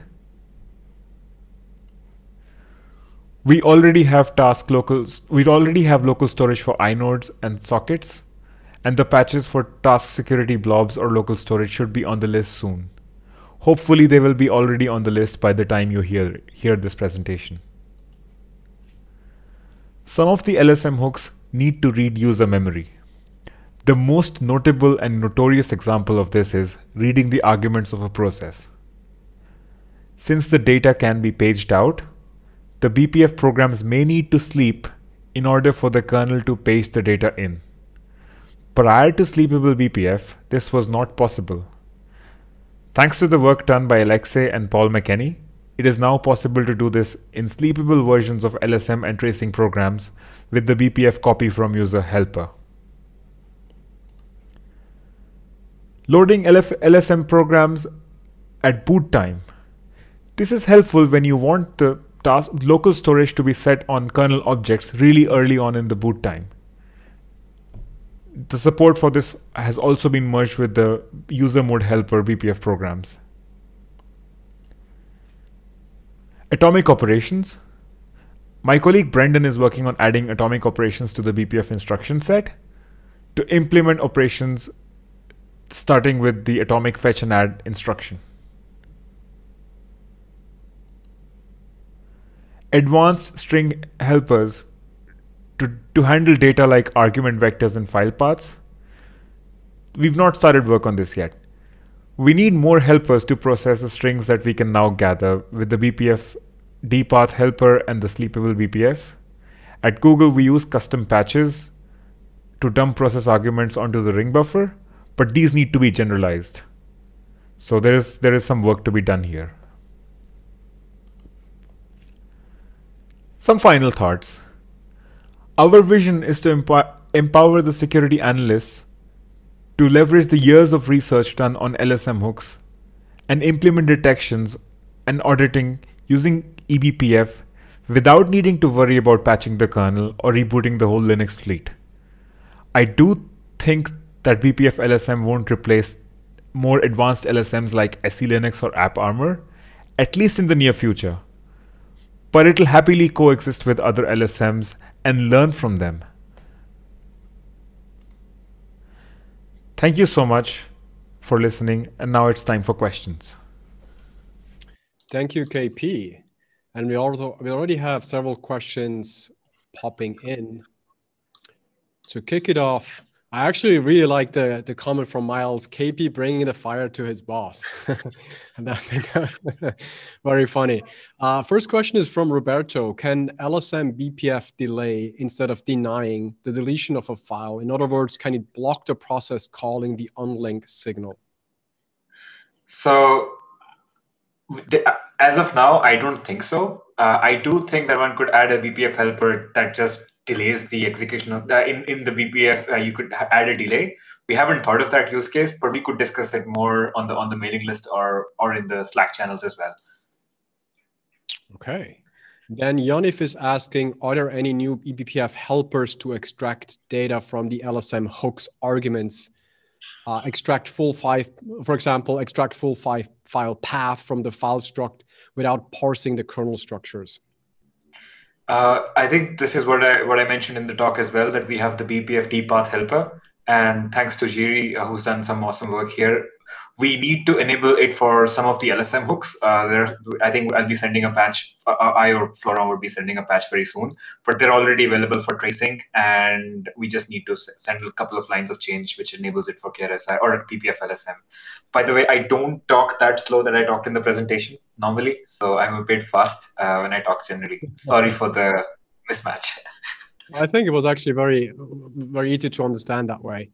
John is asking, what is a good way or place to get started with KRSI? So this is an interesting question. What we realized is the ramp up going into BPF is pretty hard. we do have the eBPF site that helps a lot, but we're also doing, and this is like really work in progress, but there is a project on GitHub we've started, which has some documentation on how you could start with LSM programs and how you could gather data. I will post the link in the chat.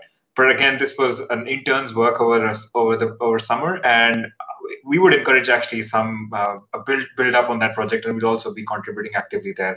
So the goal is, like, if you don't know anything about KRSI or BPF LSM, how could you build a user space application and deploy it on your system?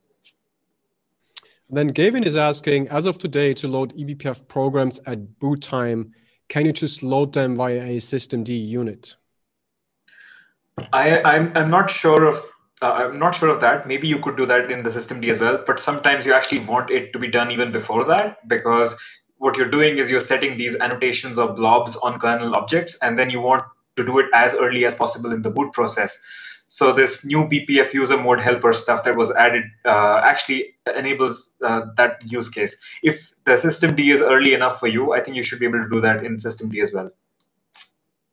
Excellent. Then Tristan is asking, do these LSM BPF programs still need a user space program to keep them alive? So last I checked, no, you can pin BPF programs and you can keep them alive by pinning them on BPFFS. So we actually had this use case as well. So thanks to somebody who implemented it. And then the last question before we run out of time, Swarm is asking, can LSM hooks be theoretically used to monitor modification of user space memory from BPF programs? It's a method that can be used to create a stager for malware.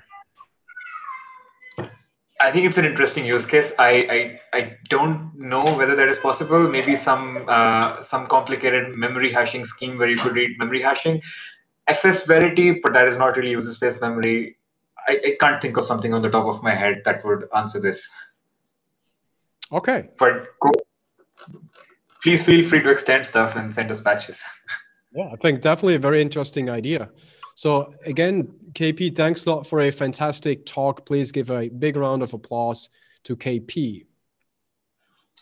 And this was the last keynote. This was the last keynote of day one.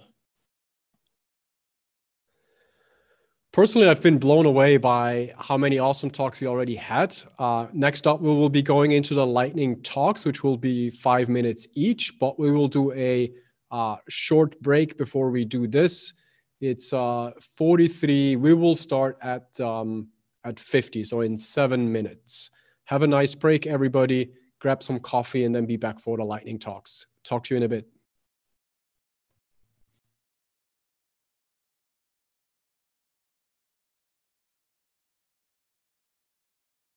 I now see what KP is saying, wanted to announce. We have just created an eBPF LSM channel. So for those of you who are interested in this topic, there is a new channel on the eBPF Slack, on this Slack. The channel name is eBPF-LSM. So if you are interested in KRSI, if you're interested in eBPF runtime security, please join that channel and you can participate in the eBPF community related to runtime security and an eBPF-based LSM.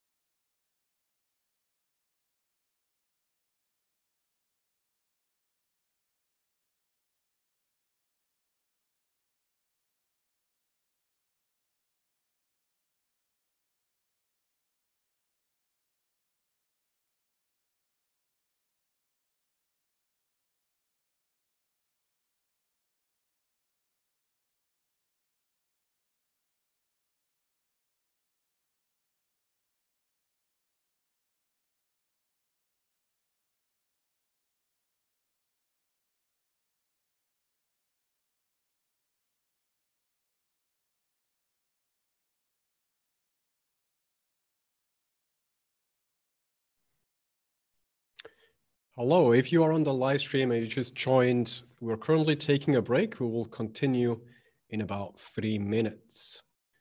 In the meantime, we have a new poll going on in the Slack channel. Which one of these use cases is not covered by an existing eBPF program type, in brackets yet? Tracing another eBPF program by attaching to its entry point, or customizing the battery charging behavior, or decoding IR infrared protocols, filtering write access to syscontrol knobs, or re-implementing their kernel TCP congestion algorithms. Make sure to vote in the eBPF Summit Slack channel. We will continue in 2 minutes.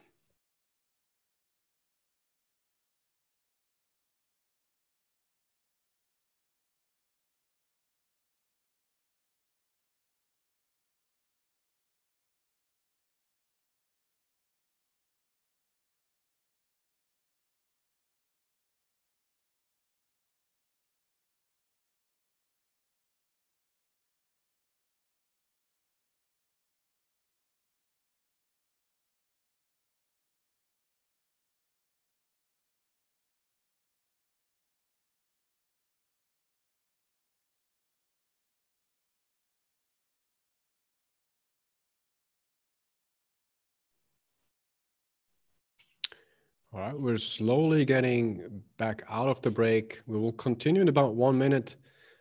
People are still joining the Slack channel, which is awesome. I also really appreciate everybody giving lots of applause to the speakers. If you have not been there from the beginning, we're actually running a small task to name the eBPF mascot, the logo. So there is a Slack user called eBPF unnamed with a little B icon.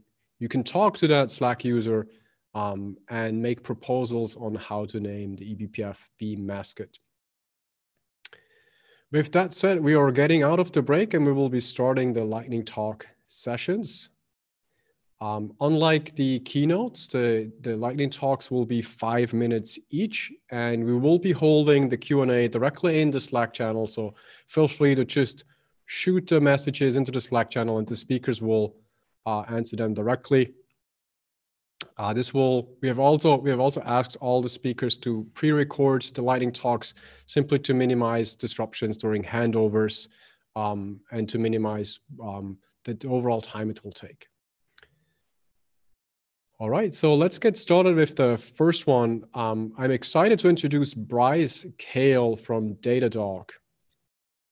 Bryce will be talking about how and when you should measure CPU overhead of a eBPF program.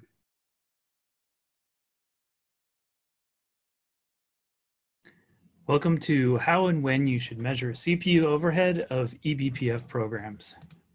I'm Bryce Kahle, a software engineer on the network performance monitoring team at Datadog. So why should you profile eBPF programs? Even though runtime is often measured in nanoseconds or microseconds, eBPF programs can be in the critical path of your system.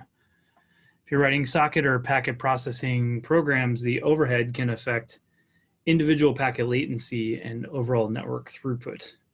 Cloudflare presented a case at the Linux Plumbers Conference where by reducing overhead by 80 nanoseconds, they saved 1 minute of computation time per second during a large DDoS attack.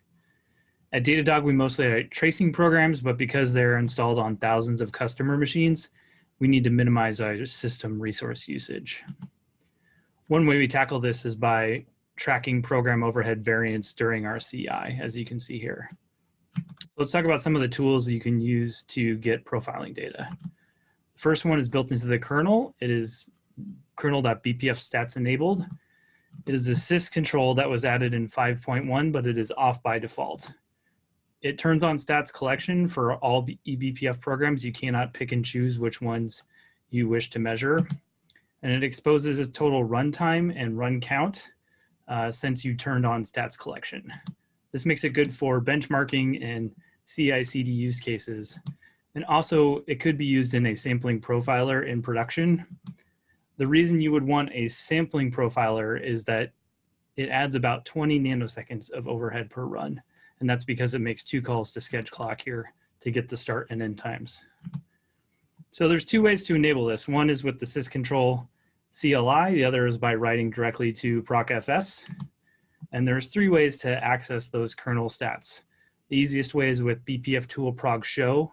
It exposes runtime NS and run count there, as you can see. Second way is by using the BPF syscall with BPF obj get info by FD. And the third way is if you know the file descriptor number of your BPF program, you can read it directly from procfs. There is an additional way to enable stats that was added in 5.8. This is a file descriptor-based alternative to the syscontrol. And the reason it was added is it allows multiple concurrent profilers to run, and it doesn't turn off profiling until the last file descriptor is closed. So another tool that you can use to read profiling information is BPF tool prog profile. This was added in 5.7. It uses hardware perf counters, and because of that, it has some different metrics available. There are cycles, instructions, L1 cache data loads, and L1 cache misses. This makes it really useful for more in-depth profiling. And then the last program is BPF tool prog run, or the BPF prog test run command to the BPF syscall. So this was added in 4.12, but it's only for specific program types, mostly those that do packet processing. You do get to specify how many times you want the program to run, and you get to control input data in context and then read output data in context. This makes it really good for unit testing of your packet manipulation programs. You can send it a very specific packet and read its output. And it's also good for debugging. If you're having a particular type of problem with a specific packet format, you can directly test your programs that way. These are the list of programs that are supported for BPF prog run, and all of them support most of the features except for XDP. And lastly, I want to talk about eBPF bench, which is a Go library I wrote for benchmarking from Go, eBPF programs from Go. So it augments the standard testing.b object.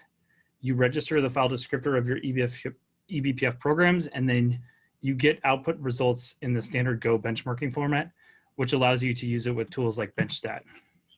So to demonstrate this, I want to use a very simple program. It's a kprobe that does nothing, and then we'll add another program, which is the same, but it adds a helper, BPF helper call. As you can see on the right, we can see directly the overhead that the helper call has added of about 60 to 70 nanoseconds per operation. And that's all I got. Thank you very much.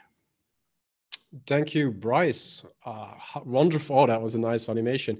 How wonderful that you can profile eBPF programs while they're profiling other applications. If you have questions for Bryce, please ask them in the eBPF Summit channel. He will answer them directly in the Slack channel. Next up is Brandon Cook. Brandon Cook is from Adobe, and Brandon will talk about eBPF at Adobe. Hey everyone, I'm Brandon. I'm a senior platform engineer at Adobe, and I'm going to talk to you about our use of BPF. So I lead the network engineering team for our internal PaaS. We deal with all aspects of static and dynamic networking, help design our cloud agnostic architecture. Day to day, often troubleshooting broken, slow, or otherwise sad networking. My team does not deal with happy traffic. And then when we're not doing that, we're engineering the future. We have over 23,000 employees, which is, has its challenges. It's a pretty big company, and manage quite a lot of infrastructure across cloud and data center. And we also have pretty significant compliance requirements. The one affecting me the most is separation of duties. It's not like in a startup where you just own and run all the infrastructure and can SSH into a box. So I don't get to do that. And then also workload isolation, which I'll talk about. So really two uses of BPF indirectly via Cilium, but also a project I started called BPF Insights. So with Cilium, it gives us network isolation of tenants on our multi-tenant clusters. We use L3 through L7 policy, and then selectively open up that policy to allow like service-to-service communication within a cluster. XDB filtering has been great. It's something we could have written but didn't want to, and found it in Cilium. So I was being able to drop traffic, in the NIC or very shortly after in the kernel is a huge win. And then no more kube proxy. That got rid of tens of thousands of IP tables rules. So that was great. And then just want to say thank you to the Cilium team, not only for what they've built, but for how they've been to work with. I've always been met with humility and professionalism, and I just really appreciate that. So BPF Insights. This is a lightweight, always on, runs everywhere, kernel level visibility. We looked at things like BCC and bpftrace, and they just, they're good tools. They just weren't what we needed for what I had in mind for getting this level of always on visibility. That's also running very lightweight. This quote, obtaining insights into low level networking. It really comes out of scars from war rooms, with maybe a service team or two and an operations team or two, trying to debug low-level issues, and not having much worse if there's not a reliable repro. And so that's really what this project is trying to avoid. If you have to take a packet capture across 100 nodes, you're in a pretty bad spot. Not that hasn't been done. So here's a blog post about some of the foundations of this project. Really a lot of the frameworks and tools that are out there. They're building on BPF, but already because their frameworks or tools, they're coming with opinions and trying to make things easier, which is great. But it just wasn't what we needed. So this is some hard-won knowledge to do BPF from the bottom up. So this consists of K-probe BPF programs, things like TCP collapse, which doing what I do, I certainly want to know about. A user space C program to communicate with those BPF programs, obviously via maps, and then a Go program that binds to the user space program via CGO, which and that the 2 and 3 there combine to make a single component. So at the kernel level, you get like a PID, and so it's important to contextualize that with what we can glean from the process in a universal way, and try to pull things out like pod name and stuff like that, and start to contextualize the PID, and then log interesting events like how long it's taken active openers to establish a connection. And then expose a metrics endpoint for Prometheus to scrape. And that is it. So I'll be happy to take questions on Slack now. Thanks. Thank you very much, Brandon. What a fantastic presentation. I learned a lot about BPF Insight. Fantastic to see, and I think a great example showcasing that BPF is not just about, or from a networking perspective, is not just about the forwarding and policy aspect, but also enables completely new visibility and observability opportunities. And definitely also want to give this shout out back to the Adobe team. It has been fantastic to work with you guys as we continue to shape the future of eBPF-based networking. Next up is Andreas Gerstmayr, using BCC and bpftrace with Performance Copilot. Andreas is from Red Hat.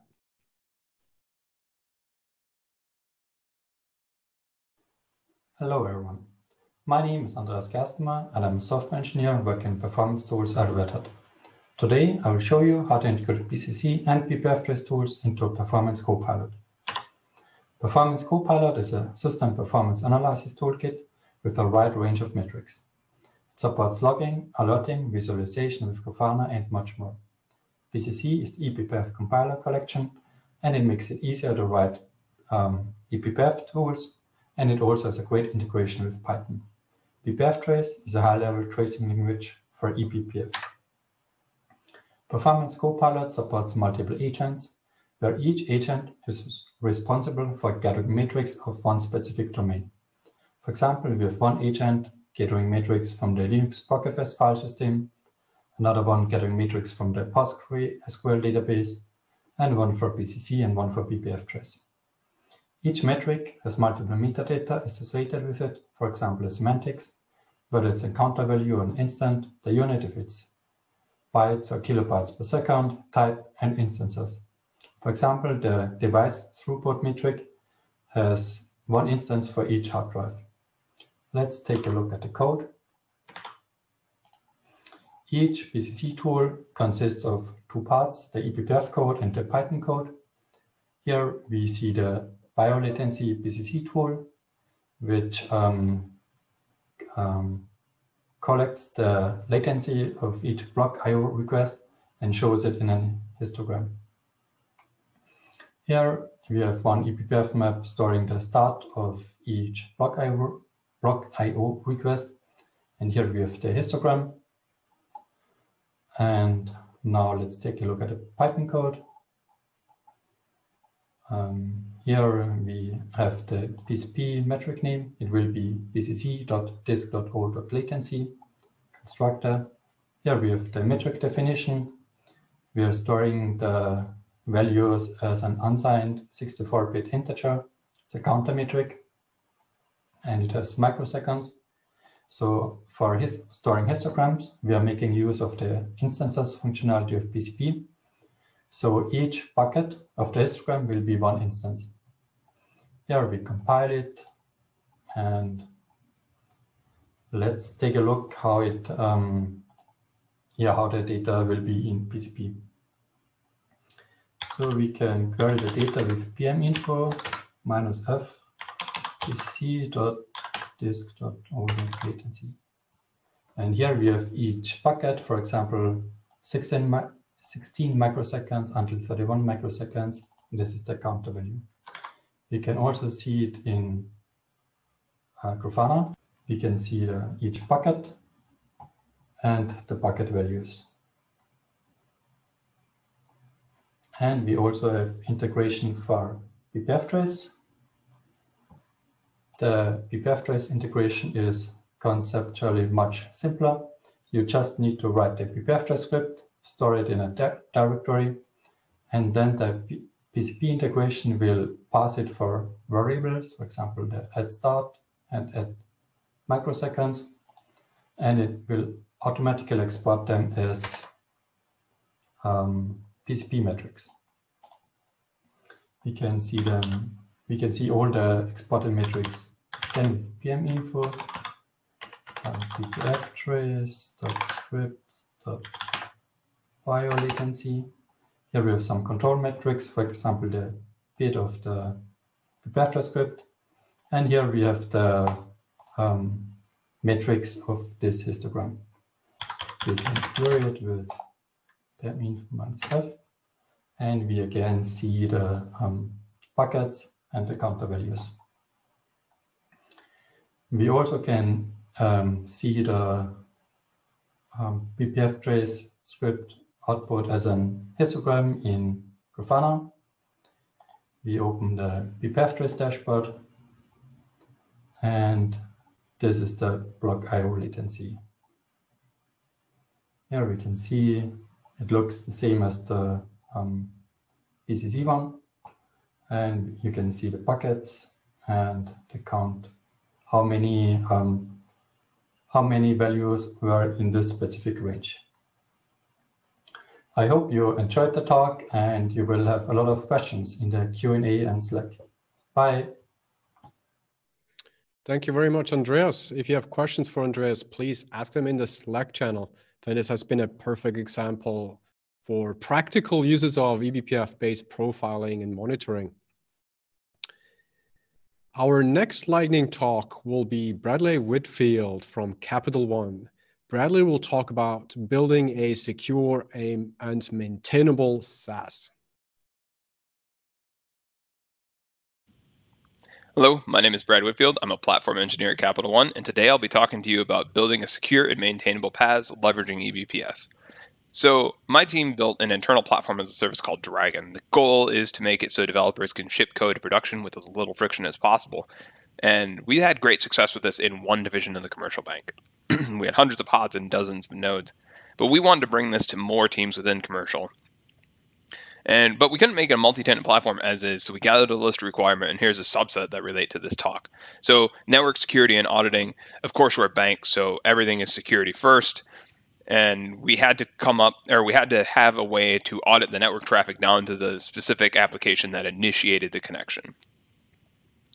So we also needed to be able to scale and maintain this solution because we were growing in scope, but we were not growing in teams. So we were trying to avoid adding any infrastructure or code that we had to maintain.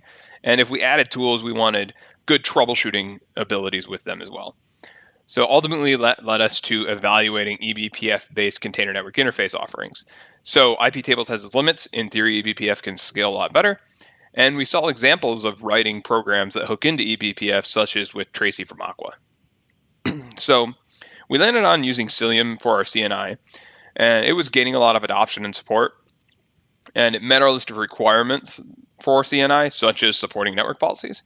And it has a lot of other cool features, such as IPsec between nodes, cluster mesh, and more flexible network policies. So several of us from Capital One went to KubeCon 2019. And there we saw Hubble from Isovalent, who are the folks that support Cilium. And they announced at the start of KubeCon this tool called Hubble. And since it was using Cilium, we had to check it out.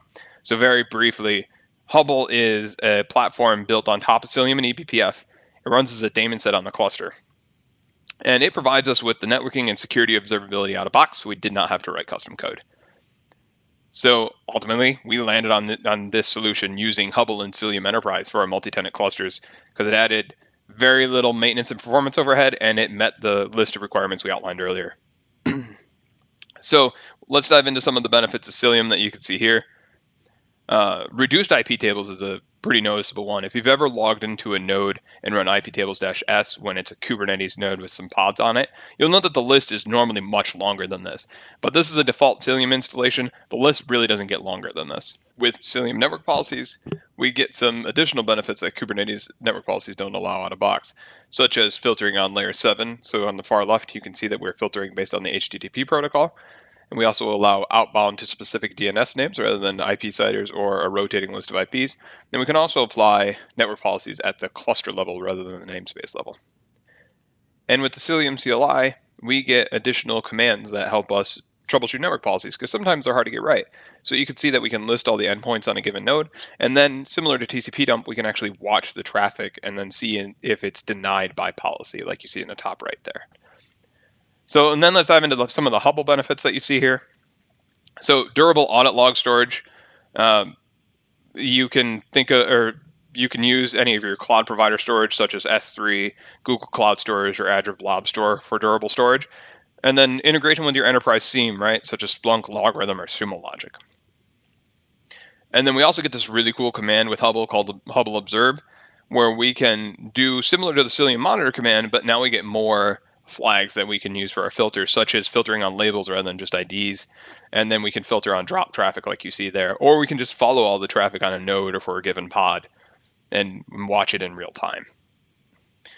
We can also make this network visibility available for teams, right? The Hubble UI shows this really cool service map where you can see a loud curl is talking to Nginx, but bad curl is not. And then if we filter by denied traffic there, you can see that it's because it's being dropped and denied.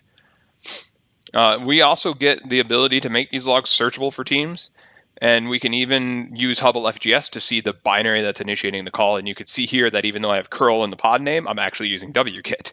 But this can be used to see if like a container was exploited, for instance, or if maybe someone just used a kubectl exec. So all of this is eBPF powered, right? So we've been able to successfully bring this platform to more teams within Commercial Bank. And now we do hundreds of deployments a day, and we have clusters that have thousands of pods. So this stack has allowed us to provide less friction to even more and more teams while using modern technology to meet our security and regulatory requirements. Thank you, Brad. How charming and excellent it is to see how values created in the open source communities translate into financial industry security requirements. If you have questions for Brett, please ask them in the Slack channel, and also please give Brett a round of applause for a fantastic lightning talk. Our next presenter on the lightning talk session is Lorenzo Fontana from Sysdig. Lorenzo will be talking about debugging the eBPF virtual machine. Hi everybody, thanks for coming to listen debugging the eBPF virtual machine. I'm Lorenzo Fontana, and today I'm going to talk to you about just very basic things that I understood while working on eBPF programs that I want to share with everyone. Debugging is a very useful technique that everyone uses to just understand how program is behaving.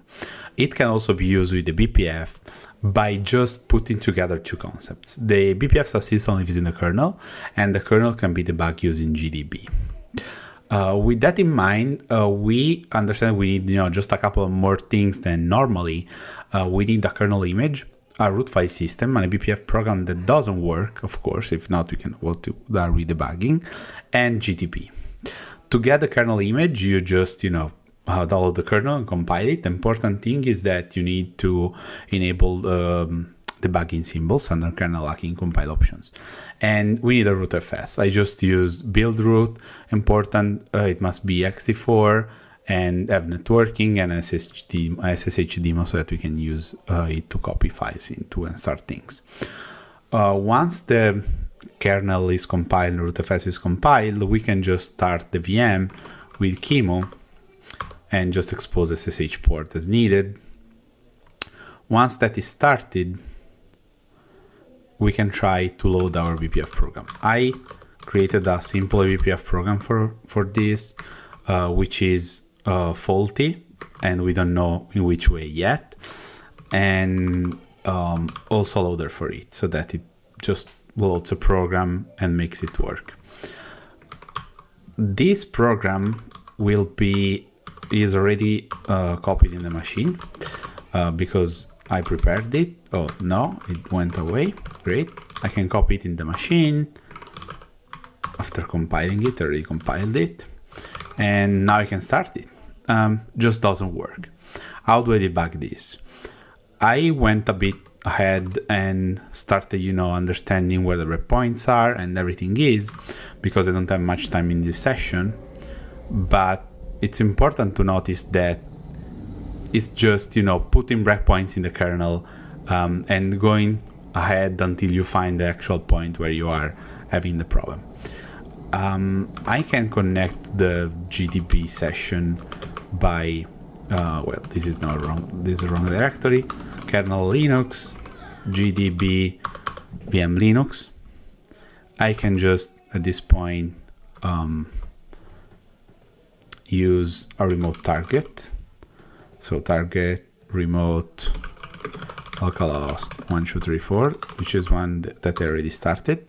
And by, doing trial and error with the debugger, I noticed that I have to put our final breakpoint during buff C159 and continue.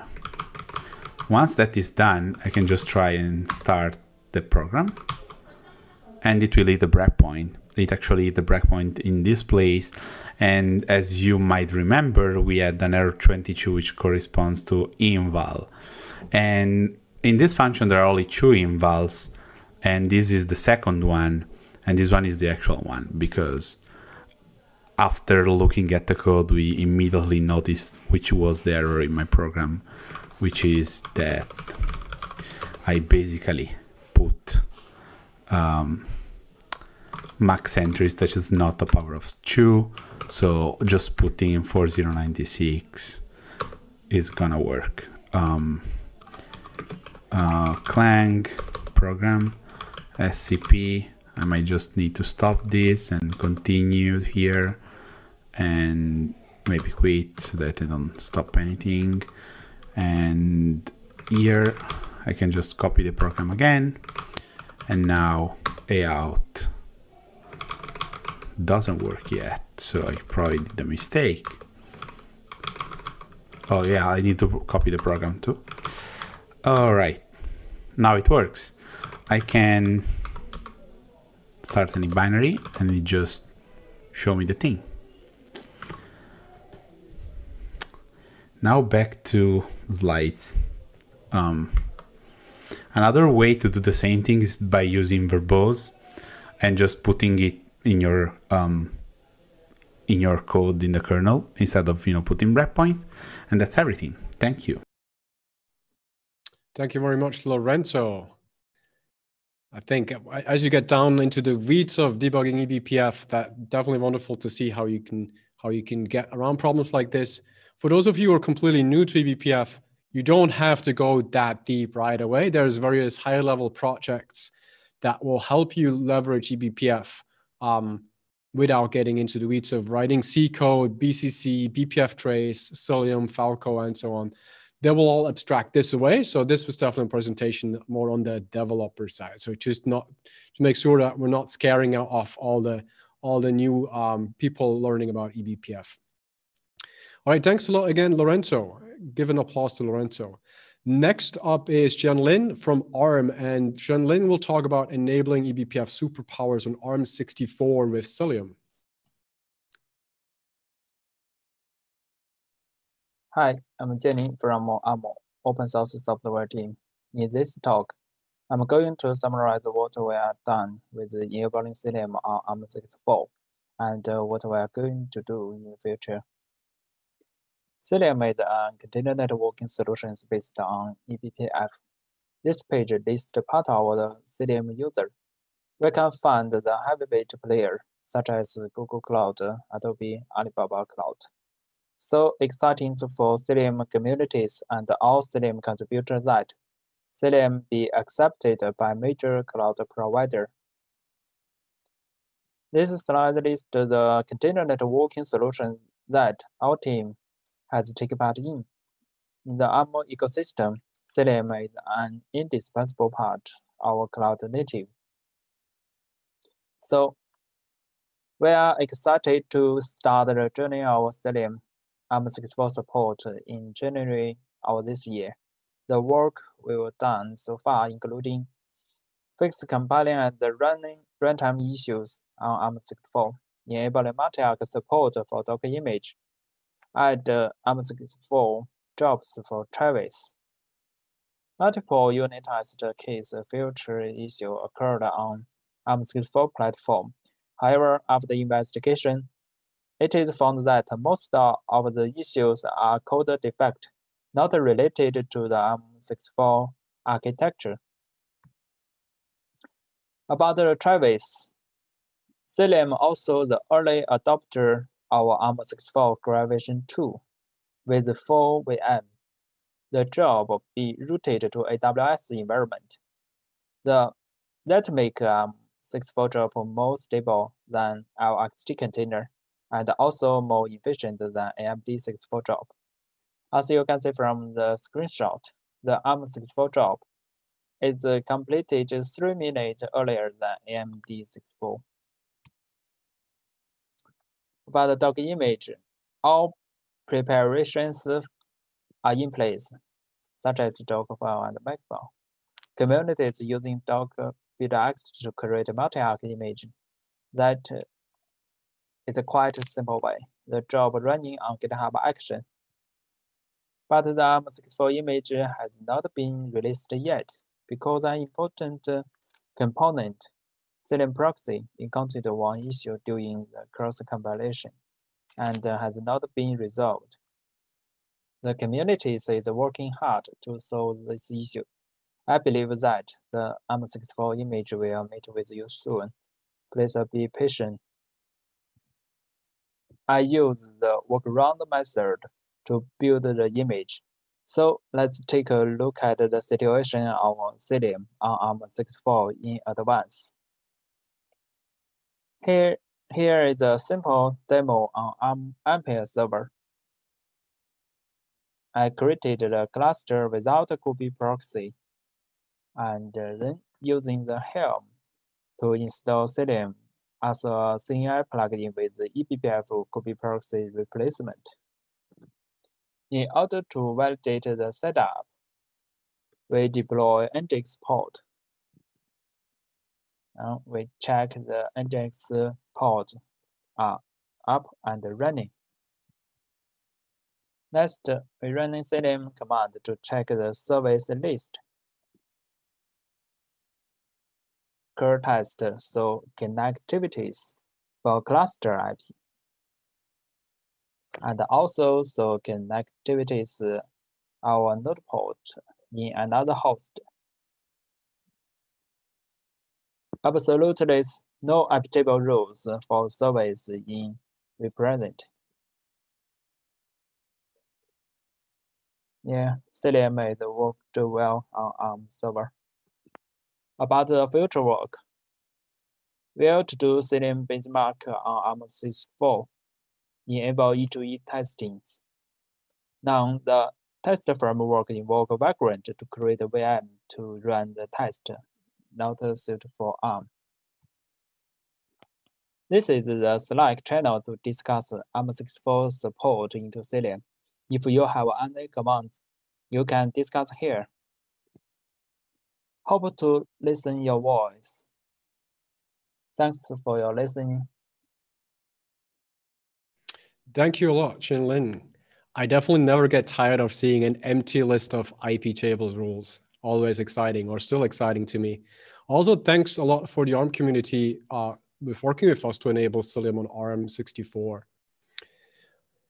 Next up in the set of lightning speakers is Beatriz Martínez. Beatriz is working at Isovalent, and she will talk about zero instrumentation monitoring with your first steps in eBPF. Hello everyone, my name is Beatriz, and during this session I will be sharing two different approaches to getting started writing eBPF programs. In order to be monitoring from which location an application is consumed, we will need to instrument it or configure an external service. We are going to see today how we can do it without making any changes at all by using an eBPF program. Running in the kernel, we get the source IPs from the request to a specific port, write those into an eBPF map, and that can be accessed from a Golang user space application. And using UIP, we'll get the locations from the IPs and paint the points in the map. Starting with our eBPF program in C, we will compile it with Clang. Then, in this case, we are going to use TC to load it. The verifier will ensure that it's safe and the program is always going to exit. And then the code will be just in time compiled to the underlying CPU architecture. Our program will be running event-driven every time a new packet arrives to the TC control ingress. Let's see the code. We define our port 8083, and then we have the section to define the eBPF map. This is the type of the map, and the pinning will determine the options to how the map's file descriptor is going to be exported via the file system. This will allow us then access from the Golang side. In this section, we will define the program, and our function is going to be getting as context all the packet metadata. We are going to be reading from the Ethernet to the IP to the TCP layers until we get and locate the TCP port. If this port is 8083, we get the source address and write it in the stroke that we have defined over here. The last step could be to use this helper function to push the event in the data source map. Once that we have the program, let's compile it using Clang. And now we are going to use TC to specify in the VP object that we just get and the relevant section that we have named before. And that could be all. We can now move to the Golang side. In Golang, we can access the eBPF map data with this path, and we are going to read the events and send those into this Golang channel. From the Golang side, we will be reading those requests and process those, getting the country from its IP and then updating some counters that we need to represent the map, loading those in JSON format that we are going to be serving. Over here, as you can see in the static index, we are going to use this data to represent the map. That will be all. Now we can run our Go application. We are going to access our port 8083 several times from our VM in the States, and also a few times from my browser. I'm located in Spain. And now we could be able to access the map and see both locations, the States and Spain. Let's go back to the next example. We are going to use now a different approach. eBPF programs can be attached to different events, kprobes, trace points, network packets, and in this case, we'll be attaching ours to uprobes event from the user space. In this example, we'll be having the same simple application that allows us to receive a word in the HTTP GET request. We'll be tracing the Go function that receives that word as argument. We'll be using, in this case, Go BPF, which use BCC underlying and provide Go functions, making it more simple, the flow of compiling, loading, and attaching the program. Let's see the example. We have already running our simple applications, and we can send in the HTTP request any words that we would like eBPF. And we'll be having this function printing the word out there. This is the one that we are going to be tracing. First thing that we see is that we have our C code as a constant in a string. And the second would be how we are going to attach state. So every time that this function is executed, given that we have attached to this uprob event, we can execute our function over here that get as context a pointer from which we need to calculate the offset to start reading the arguments. Once that we have those, we are going to use this eBPF map to submit those events. We are going to be reading it from the Go side using this channel. And the only thing we are going to do now is print the word. So let's see how we are going to submit a new word now. Submit, and we will get it over here from eBPF side. As conclusions, eBPF programs are event-driven, and those events can be every time a new packet arrives or every time a function in a user space application is executed. There are frameworks available that make it a lot of easier, and we've been able to monitor an application we are having to instrument it. Thank you, everyone. Thank you, Beatriz. It's wonderful to see how easy it is to get your first eBPF program going using the eBPF Go library that we published earlier. It's the same Go library that Cilium is using as well in order to control the eBPF aspects of Cilium. Let's give a round of applause to Beatriz for a well-done lightning talk. Next up is Javier Honduvela Cotto from Facebook talking about RBPerf, understanding Ruby with BPF. Hi, my name is Javier, and I work as a production engineer at Facebook London. Today, I'm going to be talking about RBPerf, a new Ruby profiler written in BPF. The first question you might be asking is, why use BPF to write profilers? The main answer is flexibility. The core piece of a profiler is the stack walking code. By writing this code in BPF, it is very easy to build several types of tools. For example, on CPU profilers, to understand what are the CPU hotspots of your application. Off CPU profilers, to know what's causing your program to be descheduled from the CPU. Or memory leak detectors, among many other types. The overhead is low thanks to running in kernel space, and the BPF JIT is also very beneficial. We don't have to send signals to the tracee or disturb the Ruby VM's normal execution path in any way. All this allows for continuous profiling in production, which is a super useful thing to have. The usual workflow most developers have when they suspect there is a performance regression is to try reproducing it in their dev environment, or run some profiler in production, hoping that the overhead won't be too high, and that the issue will still be there when they are looking at it. Most of the time, the application needs to be modified and restarted, which makes some investigations harder.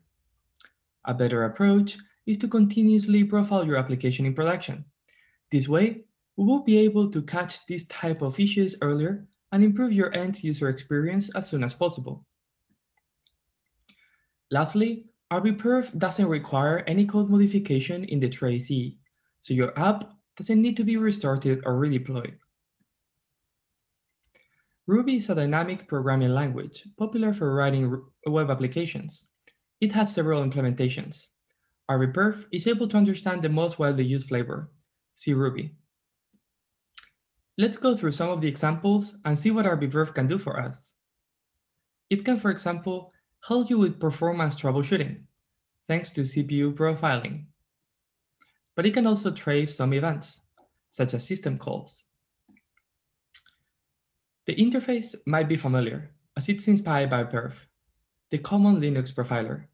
Here we can see two commands: record, to generate an on-CPU profile and serialize it to disk, and report, to read a saved profile and generate a flame graph. This is a CPU profile of a Hello World Rails app, a popular web framework. As you can see, these tags are quite deep. We will discuss this in a bit, as it introduces some interesting challenges. The example here is very similar, but we are interested in knowing which Ruby code is calling the right system call. So how does RBPerf work from a high-level perspective? The main component is a BPF code that knows how to walk Ruby stacks in memory. The driver program provides some information that the stack walking code needs and understands the output from said program, which then saves to disk. The way Ruby stack frames are organized in memory is a C Ruby implementation detail. It is not standardized, and we relied on GDB helpers that the Ruby developers kindly provide. Supporting several Ruby versions means that we need to account for small differences between them, such as some structs offset changing, or something that used to be an array that now became a pointer. Something we took early into account is correctness. How do you test a profiler? Fortunately, thanks to trace tracing, we can have simple Ruby programs that, for example, invoke some system calls while we trace for them, so we can verify that the resulting stack trace is the one we expect. Some BPF safety features, such as bounded loops and limited number of instructions, can result in the profiler not being able to fetch the whole stack trace. By using a mix of BPF tail calls, modern kernels, and some messy code, we can traverse more frames. Fortunately, we always know if the stack is complete or not. RBPerf is in experimental status. There is more work to do, but some of the main things I would like to do in the open source version are to rewrite the driver, to allow for a single statically built binary, improve the documentation, open source some of the bits and bobs that were left out, and add support for request-oriented workloads. That's it. Thank you very much. Feel free to ask any questions you might have. Thank you very much, Javier. Javier will be available in the Slack channel for questions. We will continue with Pablo Moncada from MásMóvil. MásMóvil is a telco in Spain, I think the 4th largest. And Pablo will be talking about scaling a multi-tenant Kubernetes cluster in a telco. Hi, my name is Pablo Moncada, and I work as a software engineer at Grupo MásMóvil. And I'm going to share with you how we are scaling a multi-tenant Kubernetes cluster. MásMóvil is the 4th telecom provider in Spain and provide voice and broadband services to more than 12 million customers. There are 7 different brands in the group and more than 800 in total. This can translate into high complexity level of underlying systems. We are around 150 software engineers. This is what we are building. This is what we call Mass Stack, which is a set of highly decoupled subsystems, each of them with different business logic. This stack works on top of the telecom network elements, and all business logic is implemented here. For example, the billing system must be able to process real-time charging with millisecond accuracy, and the authentication system must provide fast and reliable mechanisms for both customers and systems. We heavily rely on infrastructure to orchestrate all our systems. Such a complex system must be easy to operate. With Kubernetes, we can reduce operational complexity, We are able to deploy new systems and versions several times a day. We ensure availability of our services and scalability of our applications in a cost-effective way. With Istio, we can observe everything is happening in the mesh, implement end-user authentication, mutual TLS for in-cluster application, and improve the reliability of applications by automatically retrying failure requests or implementing canary deployments. Kafka is the spine of our communication stack between services and also feeds the data warehouse for analytics. Implementing our stack in a single Kubernetes cluster reduces operational complexity. Infrastructure is managed by a small team of 3 engineers. It helps us to reduce cost as we are able to efficiently allocate resources and share control and monitoring planes. A multi-tenant cluster introduces new security challenges where no application can be trusted, and we need mechanisms to enforce security measures.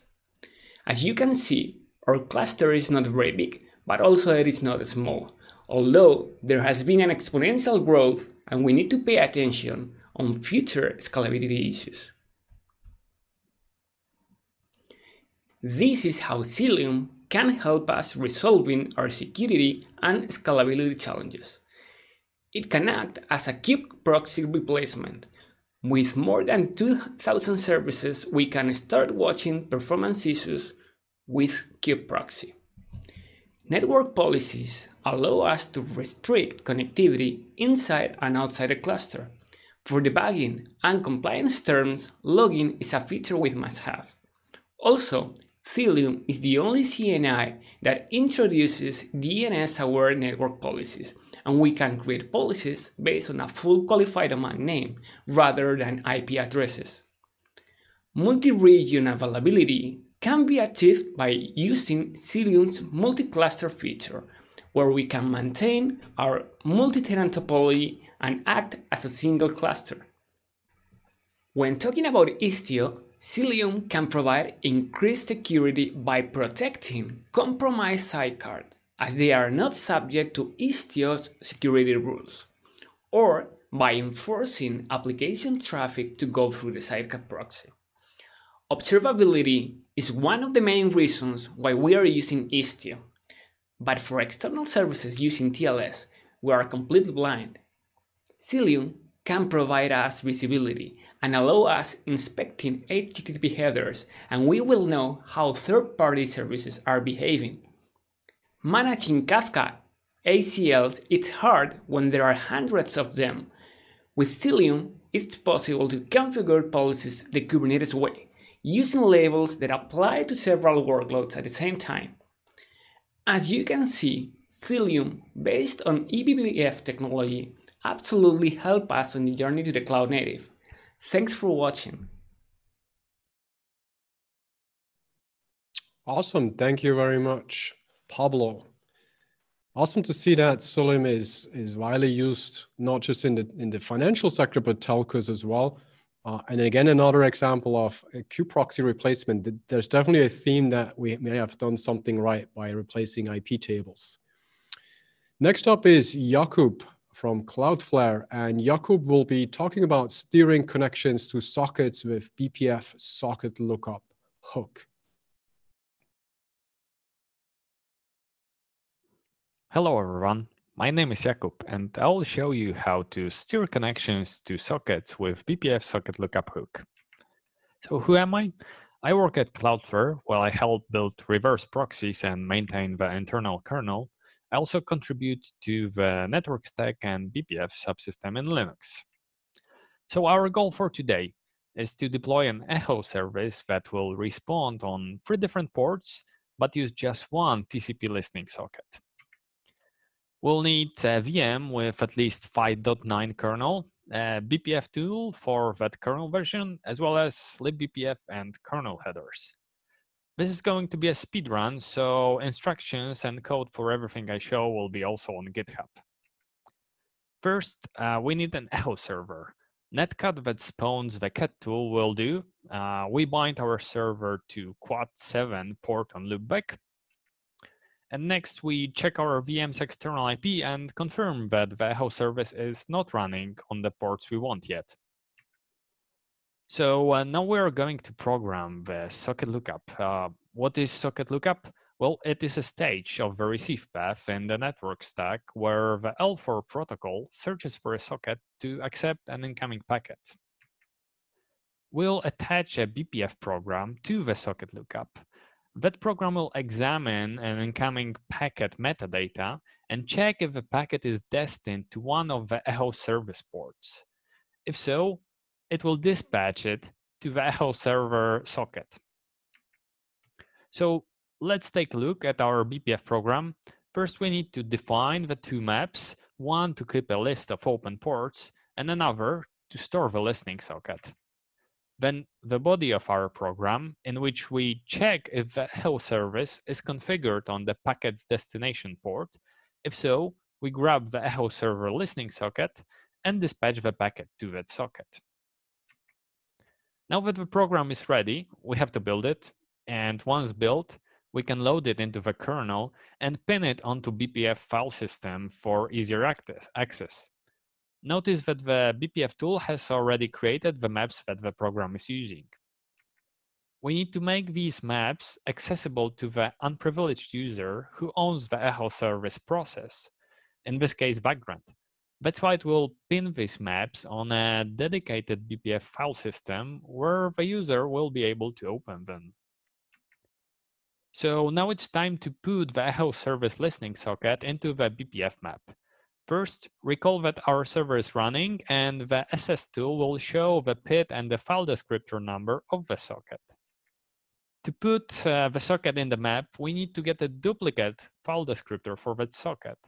And there are a few ways to do it, but if we know the process and the file descriptor number, pidfd getfd system call will be the easiest one to use.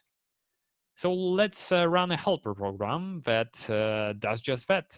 It gets a duplicate file descriptor for the socket using pidfd getfd, and inserts it into the echo socket BPF map. Now, if we dump the map context, we see that the socket has been stored. What's left is to put our BPF program in action by attaching it. Sockets live inside the network namespace, and so we attach the echo dispatch program to a network namespace by creating a BPF link to it. Next, we also need to configure the dispatch program. For that, we populate the echo ports map that drives the dispatch program by inserting the 3 port numbers where we want the service to be available into the map.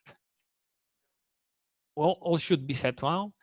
If we rescan the ports on the VM, the port numbers we have just enabled appear as open. And we can also test the echo service on each of the ports we have opened up. It works. So if you want to use BPF socket lookup, there is documentation, tests that can serve as examples, as well as blogs and presentations from earlier work. Also, please watch out for a follow-up blog post on the Cloudflare blog, where we'll also talk about UDP services. Thank you for listening, and I'm happy to take any questions. Awesome presentation, Jakub. Always great to hear from you guys on the Cloudflare blog, and you're participating in a lot of eBPF communities, so definitely watch out for that blog post coming up. Next on the list is Manali Shukla. She's from Cisco, and Manali will be talking about hardware breakpoints implementation in BCC. Very exciting. Hi folks, I am Manali. I work as a software engineer in Cisco. As part of today's talk, I'll be talking about hardware breakpoint and its implementation in BCC and how we can use this functionality via BCC interface. So I would like to start this presentation with a small introduction to hardware breakpoint for the people who haven't used it before, and then we can go ahead with the implementation details. Hardware breakpoint is called memory watch point, and it is used in ptrace system calls and user and kernel space debuggers. We all come across with memory corruption related bugs for many times in our lifetimes, and these bugs are really tricky to resolve, because the cause of the error would have happened long before the system starts showing the symptoms. Hardware breakpoint is an answer to such memory corruption related bugs to monitor the memory access. Hardware breakpoint functionality is already implemented for perf. I have shown it in my slide that how it can be used. mem::addr, where addr is a memory address on which we want to break in, and access is a type of memory access like read or write. Now, if you want to profile read-write accesses for a particular address, you can do it in a way it is shown in the slide. Now let's look at the hardware breakpoint infra in little bit more detail. Hardware breakpoint infra uses hardware breakpoint registers. The main job of hardware breakpoint register is to raise an exception whenever a monitor location is accessed. Debug registers treat all breakpoints in the same way, but there is a fundamental difference in a way in which hardware software breakpoint requests are effected. A user space breakpoint belonging to only one thread will be active on only one processor, as shown in the figure. On the other hand, kernel space breakpoints will be active on all the processors. Because kernel code can run on any processor at any time. Because of this, kernel space requests to register and unregister breakpoints to the processors will be done through IPI, as shown in figure. Registration and unregistration of hardware breakpoint for user space or kernel space is done using register user hardware breakpoint or register wide hardware breakpoint. Now let's look at the implementation details. As part of this implementation, we are creating a interface called BPF attach breakpoint in libbpf, which is internally going to call perf event open system call. But before calling perf event open system call, we are setting perf event attributes like perf type, which is perf type breakpoint for us, then and BP length and BP address is which is symbol address, etc. We are going to call perf event open on all the CPUs. That is why we are calling check on each CPU for all the CPUs. Now let's look at one example where this functionality is used to monitor memory access. Here in this example, attach BPF breakpoint is called with symbol address, PID, func, and BP type as parameters. In func, BPF map is created, which is used to store PID, process name, user stack ID, kernel stack ID. So whenever symbol address is accessed, all of this data will be stored in BPF map, which can be accessed in user space. This way we will know who accesses this address and what was getting executed before this address was being accessed, which is really helpful in debugging. Now, as explained in the previous slide, output of breakpoint.py will look like this. Here we are fetching feedback's address from all sims, and then we are passing it as a parameter to attach breakpoint. So whenever feedback's address is getting accessed using sysctl, we can see kernel stack and user stack in the output as shown in the second box. The same example can also be tested for user space addresses. This is what we have done till now, and these are the items in our to-do list. This implementation is under review, and we are planning to do some design improvements based on the suggestions we have received. With the current implementation, required symbol address can be retrieved from sims manually. So we are trying to figure out a way to do it in the implementation itself. That is all from my side. I'll be happy to take up any questions or suggestions. Thank you. Thank you very much, Manali. Please direct any questions regarding this talk to the Slack channel. Joe has already created a thread. Next up is Sam White. Sam White is working for GitLab, and Sam will share with us securing Kubernetes clusters with DevSecOps and GitLab.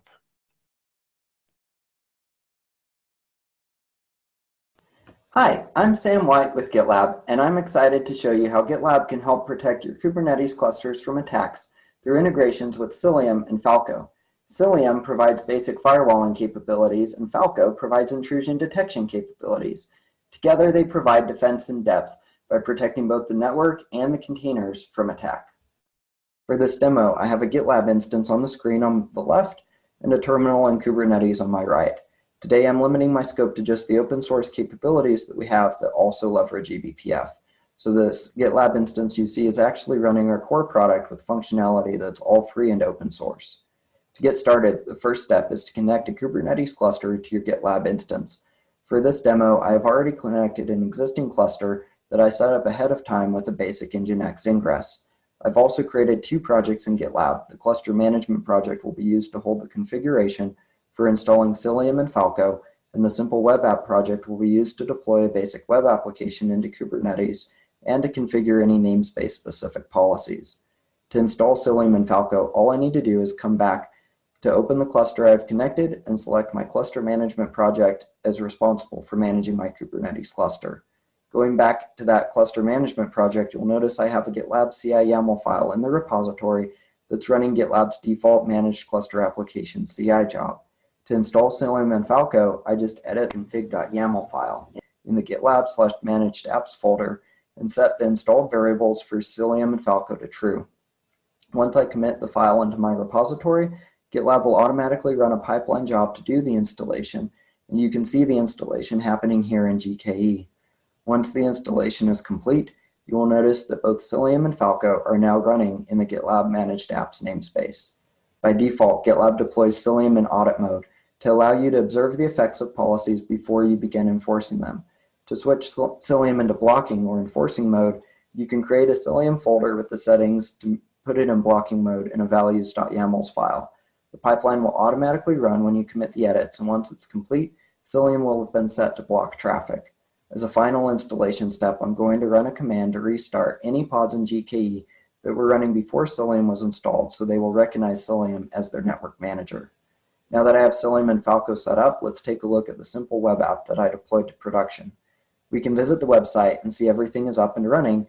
Unfortunately, this web application has a very serious remote code execution vulnerability, where the text that is entered is allowed to run directly inside the container. For example, I can append commands to list the files in my current directory. I can read the system hosts file, and I can even write to it as well. As you can see, I was able to append a new entry to the end of the file. Finally, when I try to reach a container in another namespace, you'll notice I get a 200 response code, showing that I have full network connectivity to everything else in the same cluster. Fortunately, I'm able to lock this container down through GitLab by leveraging Cilium and Falco. Cilium network policies work based on an allow list model. If at least one policy applies to a pod, then it will block all traffic that does not match their policies. To block the undesired outbound traffic to other pods, I can go to my project, add a new network policy to the auto-deploy values.yaml file that will instruct Cilium to only allow traffic to this namespace if it's inbound from the Kubernetes ingress node. I'm going to do this for both my master branch and my database branch, so it will apply to the applications in both namespaces. Again, after my pipeline finishes running, we can go back to our vulnerable web application and notice request now times out when trying to connect to the other namespace. Similarly, I can set up Falco to monitor for unauthorized reads and writes to the file system. Falco rules are configured at the cluster level, so their configuration is done inside the cluster management project. I'm going to create a new Falco folder and enter my rules inside the values.yaml file. This one is going to monitor for any write activity to files inside the containers. Once I commit the file, the pipeline job will push the new rule into Kubernetes, and now when I try again to write to the host file, I can see the activity is being recorded in the Falco logs. It's worth noting that although I'm not covering blocking in this talk, GitLab does have the ability to block these kinds of actions and can also export the logs out to an external system. In managing Cilium and Falco through GitLab, users gain the ability to manage, store, and audit their policies in the same way they manage, store, and audit their code. This means it comes with a full audit log of any edits made, as well as the ability to revert back to a previous version of a policy at any time. Thanks for your time today. I hope this demonstration was useful to you. It makes managing your policies and rules a little bit easier. Thanks, Sam, for this great presentation and demonstration on how Falco and Cilium together complement each other and improve security using eBPF. Of course, all of what Sam demonstrated from a security perspective is obviously also available just using Falco and Cilium directly. GitLab provides the automation on top. Next up, our last talk for today on the lightning session is Xonlu traffic control, the RabbitMQ with Rust using RedBPF. Hello everyone. In this talk, we will see how to use Rust and BPF to analyze a layer 7 protocol such as AMQP and use BPF maps to conditionally drop some packets in order to protect the backend service. My name is Lou Xun, and I work as a software engineer at CCP Games. My job involves managing our RabbitMQ cluster. RabbitMQ is a message bus service. It speaks the AMQP protocol. We had a production incident caused by a faulty client, which created tens of thousands of AMQP consumers, and that quickly exhausted RabbitMQ's memory, rendering the entire service unavailable. We need to find a way to prevent this, for example, by limiting how many consumers are allowed. But adding such a feature in RabbitMQ will be a long process. Instead, we can use BPF to do it outside of the application. The idea is to build a BPF limiter program to track how many consumers have been declared by each connection. Once the limit is hit, the limiter program will tell the kernel to drop further consumer declared packets. While most other frameworks require C for BPF program, RedBPF allows you to write Rust for both the BPF and the user space program. Why use Rust instead of C? Well, let's not start a language war right now. At the end of the day, I simply love writing Rust.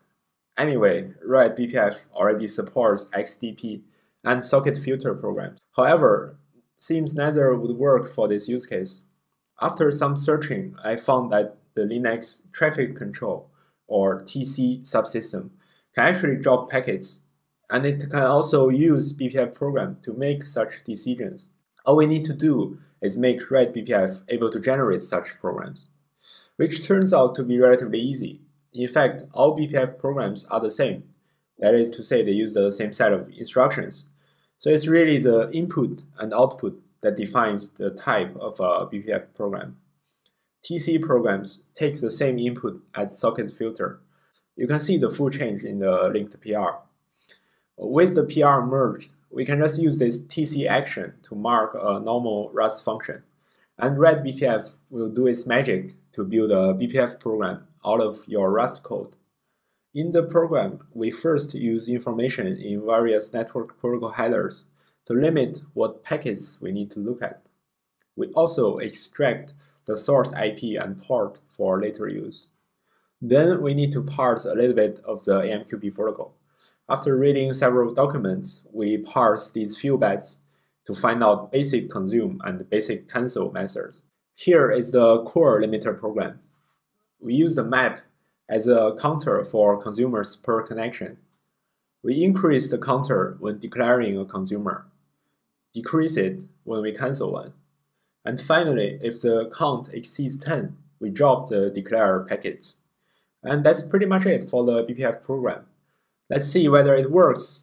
Here on the left, you can see a test application that tries to declare 11 consumers. Before we attach our limiter program, you can see that the client is able to declare all the consumers. RedBPF makes it very easy to compile BPF programs, but currently we still need a few workarounds, which are wrapped by the cargo make command here. TC commands can look quite complex, but the Cilium documentation explains it very well, and that's what we are using here. Now try the test application again. We can see it cannot declare the 11th consumer. We have indeed succeeded. To wrap up, I want to compare the BPF solution with implementing such feature inside the application itself. In my opinion, BPF programs can be developed and deployed very quickly. We have a lot of confidence because of the kernel verifier. The downside is that we need to track application states manually, and sometimes it can cause unintelligent behavior. But I still think for cases like this, to prevent misuse and guarantee service uptime, sacrificing a single application is a worthy trade-off, while we wait for such safety mechanisms to be implemented inside the application. With the RedBPF project, next goal is to support other program types and hopefully make it an attractive alternative to BCC and other C-based BPF compilers. I'd also encourage everyone to give RedBPF a try and contribute if you can. That's it for my talk. Thanks everyone. You can find the project on GitHub and contact me via email or Twitter. Thank you very much, Son. This was wonderful. I was not aware of this. Definitely a lot I learned. Definitely check out this project, RedBPF. And this concludes the lightning session for today. I'm honestly blown away. So much effort has gone into this by all of the speakers. This has been truly amazing. I hope you have been enjoying this as much as I have. Before we go into the closing comments of day one, I would like to thank all of the speakers. The content so far has been absolutely amazing, I think, and I'm sure we will continue on the same level tomorrow. I would also like to thank everybody for helping organizing things in the background. I've been doing a lot of the talking and I've been the most visible, but we had a lot of people work behind the scenes all day to help make the summit a reality. Give them a round of emoji applause as well, please. Before we preview the agenda of tomorrow, for those of you who have been new to eBPF, it's likely that you still have a lot of questions. You will have heard a lot of details today on various levels of complexity. Some are higher level introductions, and then for some of the talks, we've been diving into lots and lots of details. One of the best resources to get started with links is eBPF.io, or specifically eBPF.io/what-is-eBPF. It contains lots of links and pointers to guides, documentation, and tutorials, and also has a list of all the major eBPF projects which are built on top of eBPF. So you don't necessarily need to write eBPF programs yourself. We've heard several examples throughout the day with Falco, Sysdig, Falco, Cilium, BCC, bpftrace, and so on, of projects leveraging eBPF and providing a higher level abstraction on top. Then as you dig further, you will also find lots of additional documentation to get into the weeds of eBPF, to learn about the instruction set and so on. All of this you can find on eBPF.io. Before we finish off for today, a quick look at tomorrow's agenda. We'll start with a keynote from Alexey Starovoytov. Alexey is a kernel developer working at Facebook and also the second BPF co-maintainer. Alexey will cover eBPF security and talk about safe programs, the foundation of eBPF. Next up will be Chris Nowak. Chris actually let me know throughout the summit today that she might be changing her talk title for tomorrow. So will be a surprise, but I'm sure it will be fantastic. We'll take a quick break and then have Brendan Gregg talk about eBPF performance, getting started to get to performance wins. Brendan is obviously a well-known book author on eBPF and a long-term eBPF community member. Following Brendan, we'll hear from Sang Lee. Sang Lee is working at Google, and she will introduce us to the topic of Kubernetes network policy logging, one of the exciting features that were brought and introduced into Cilium as part of the Dataplane V2, the new networking data plane based on eBPF and Cilium for GKE. And finally, I will conclude with the last keynote on eBPF-based networking, or the future of eBPF-based networking and security.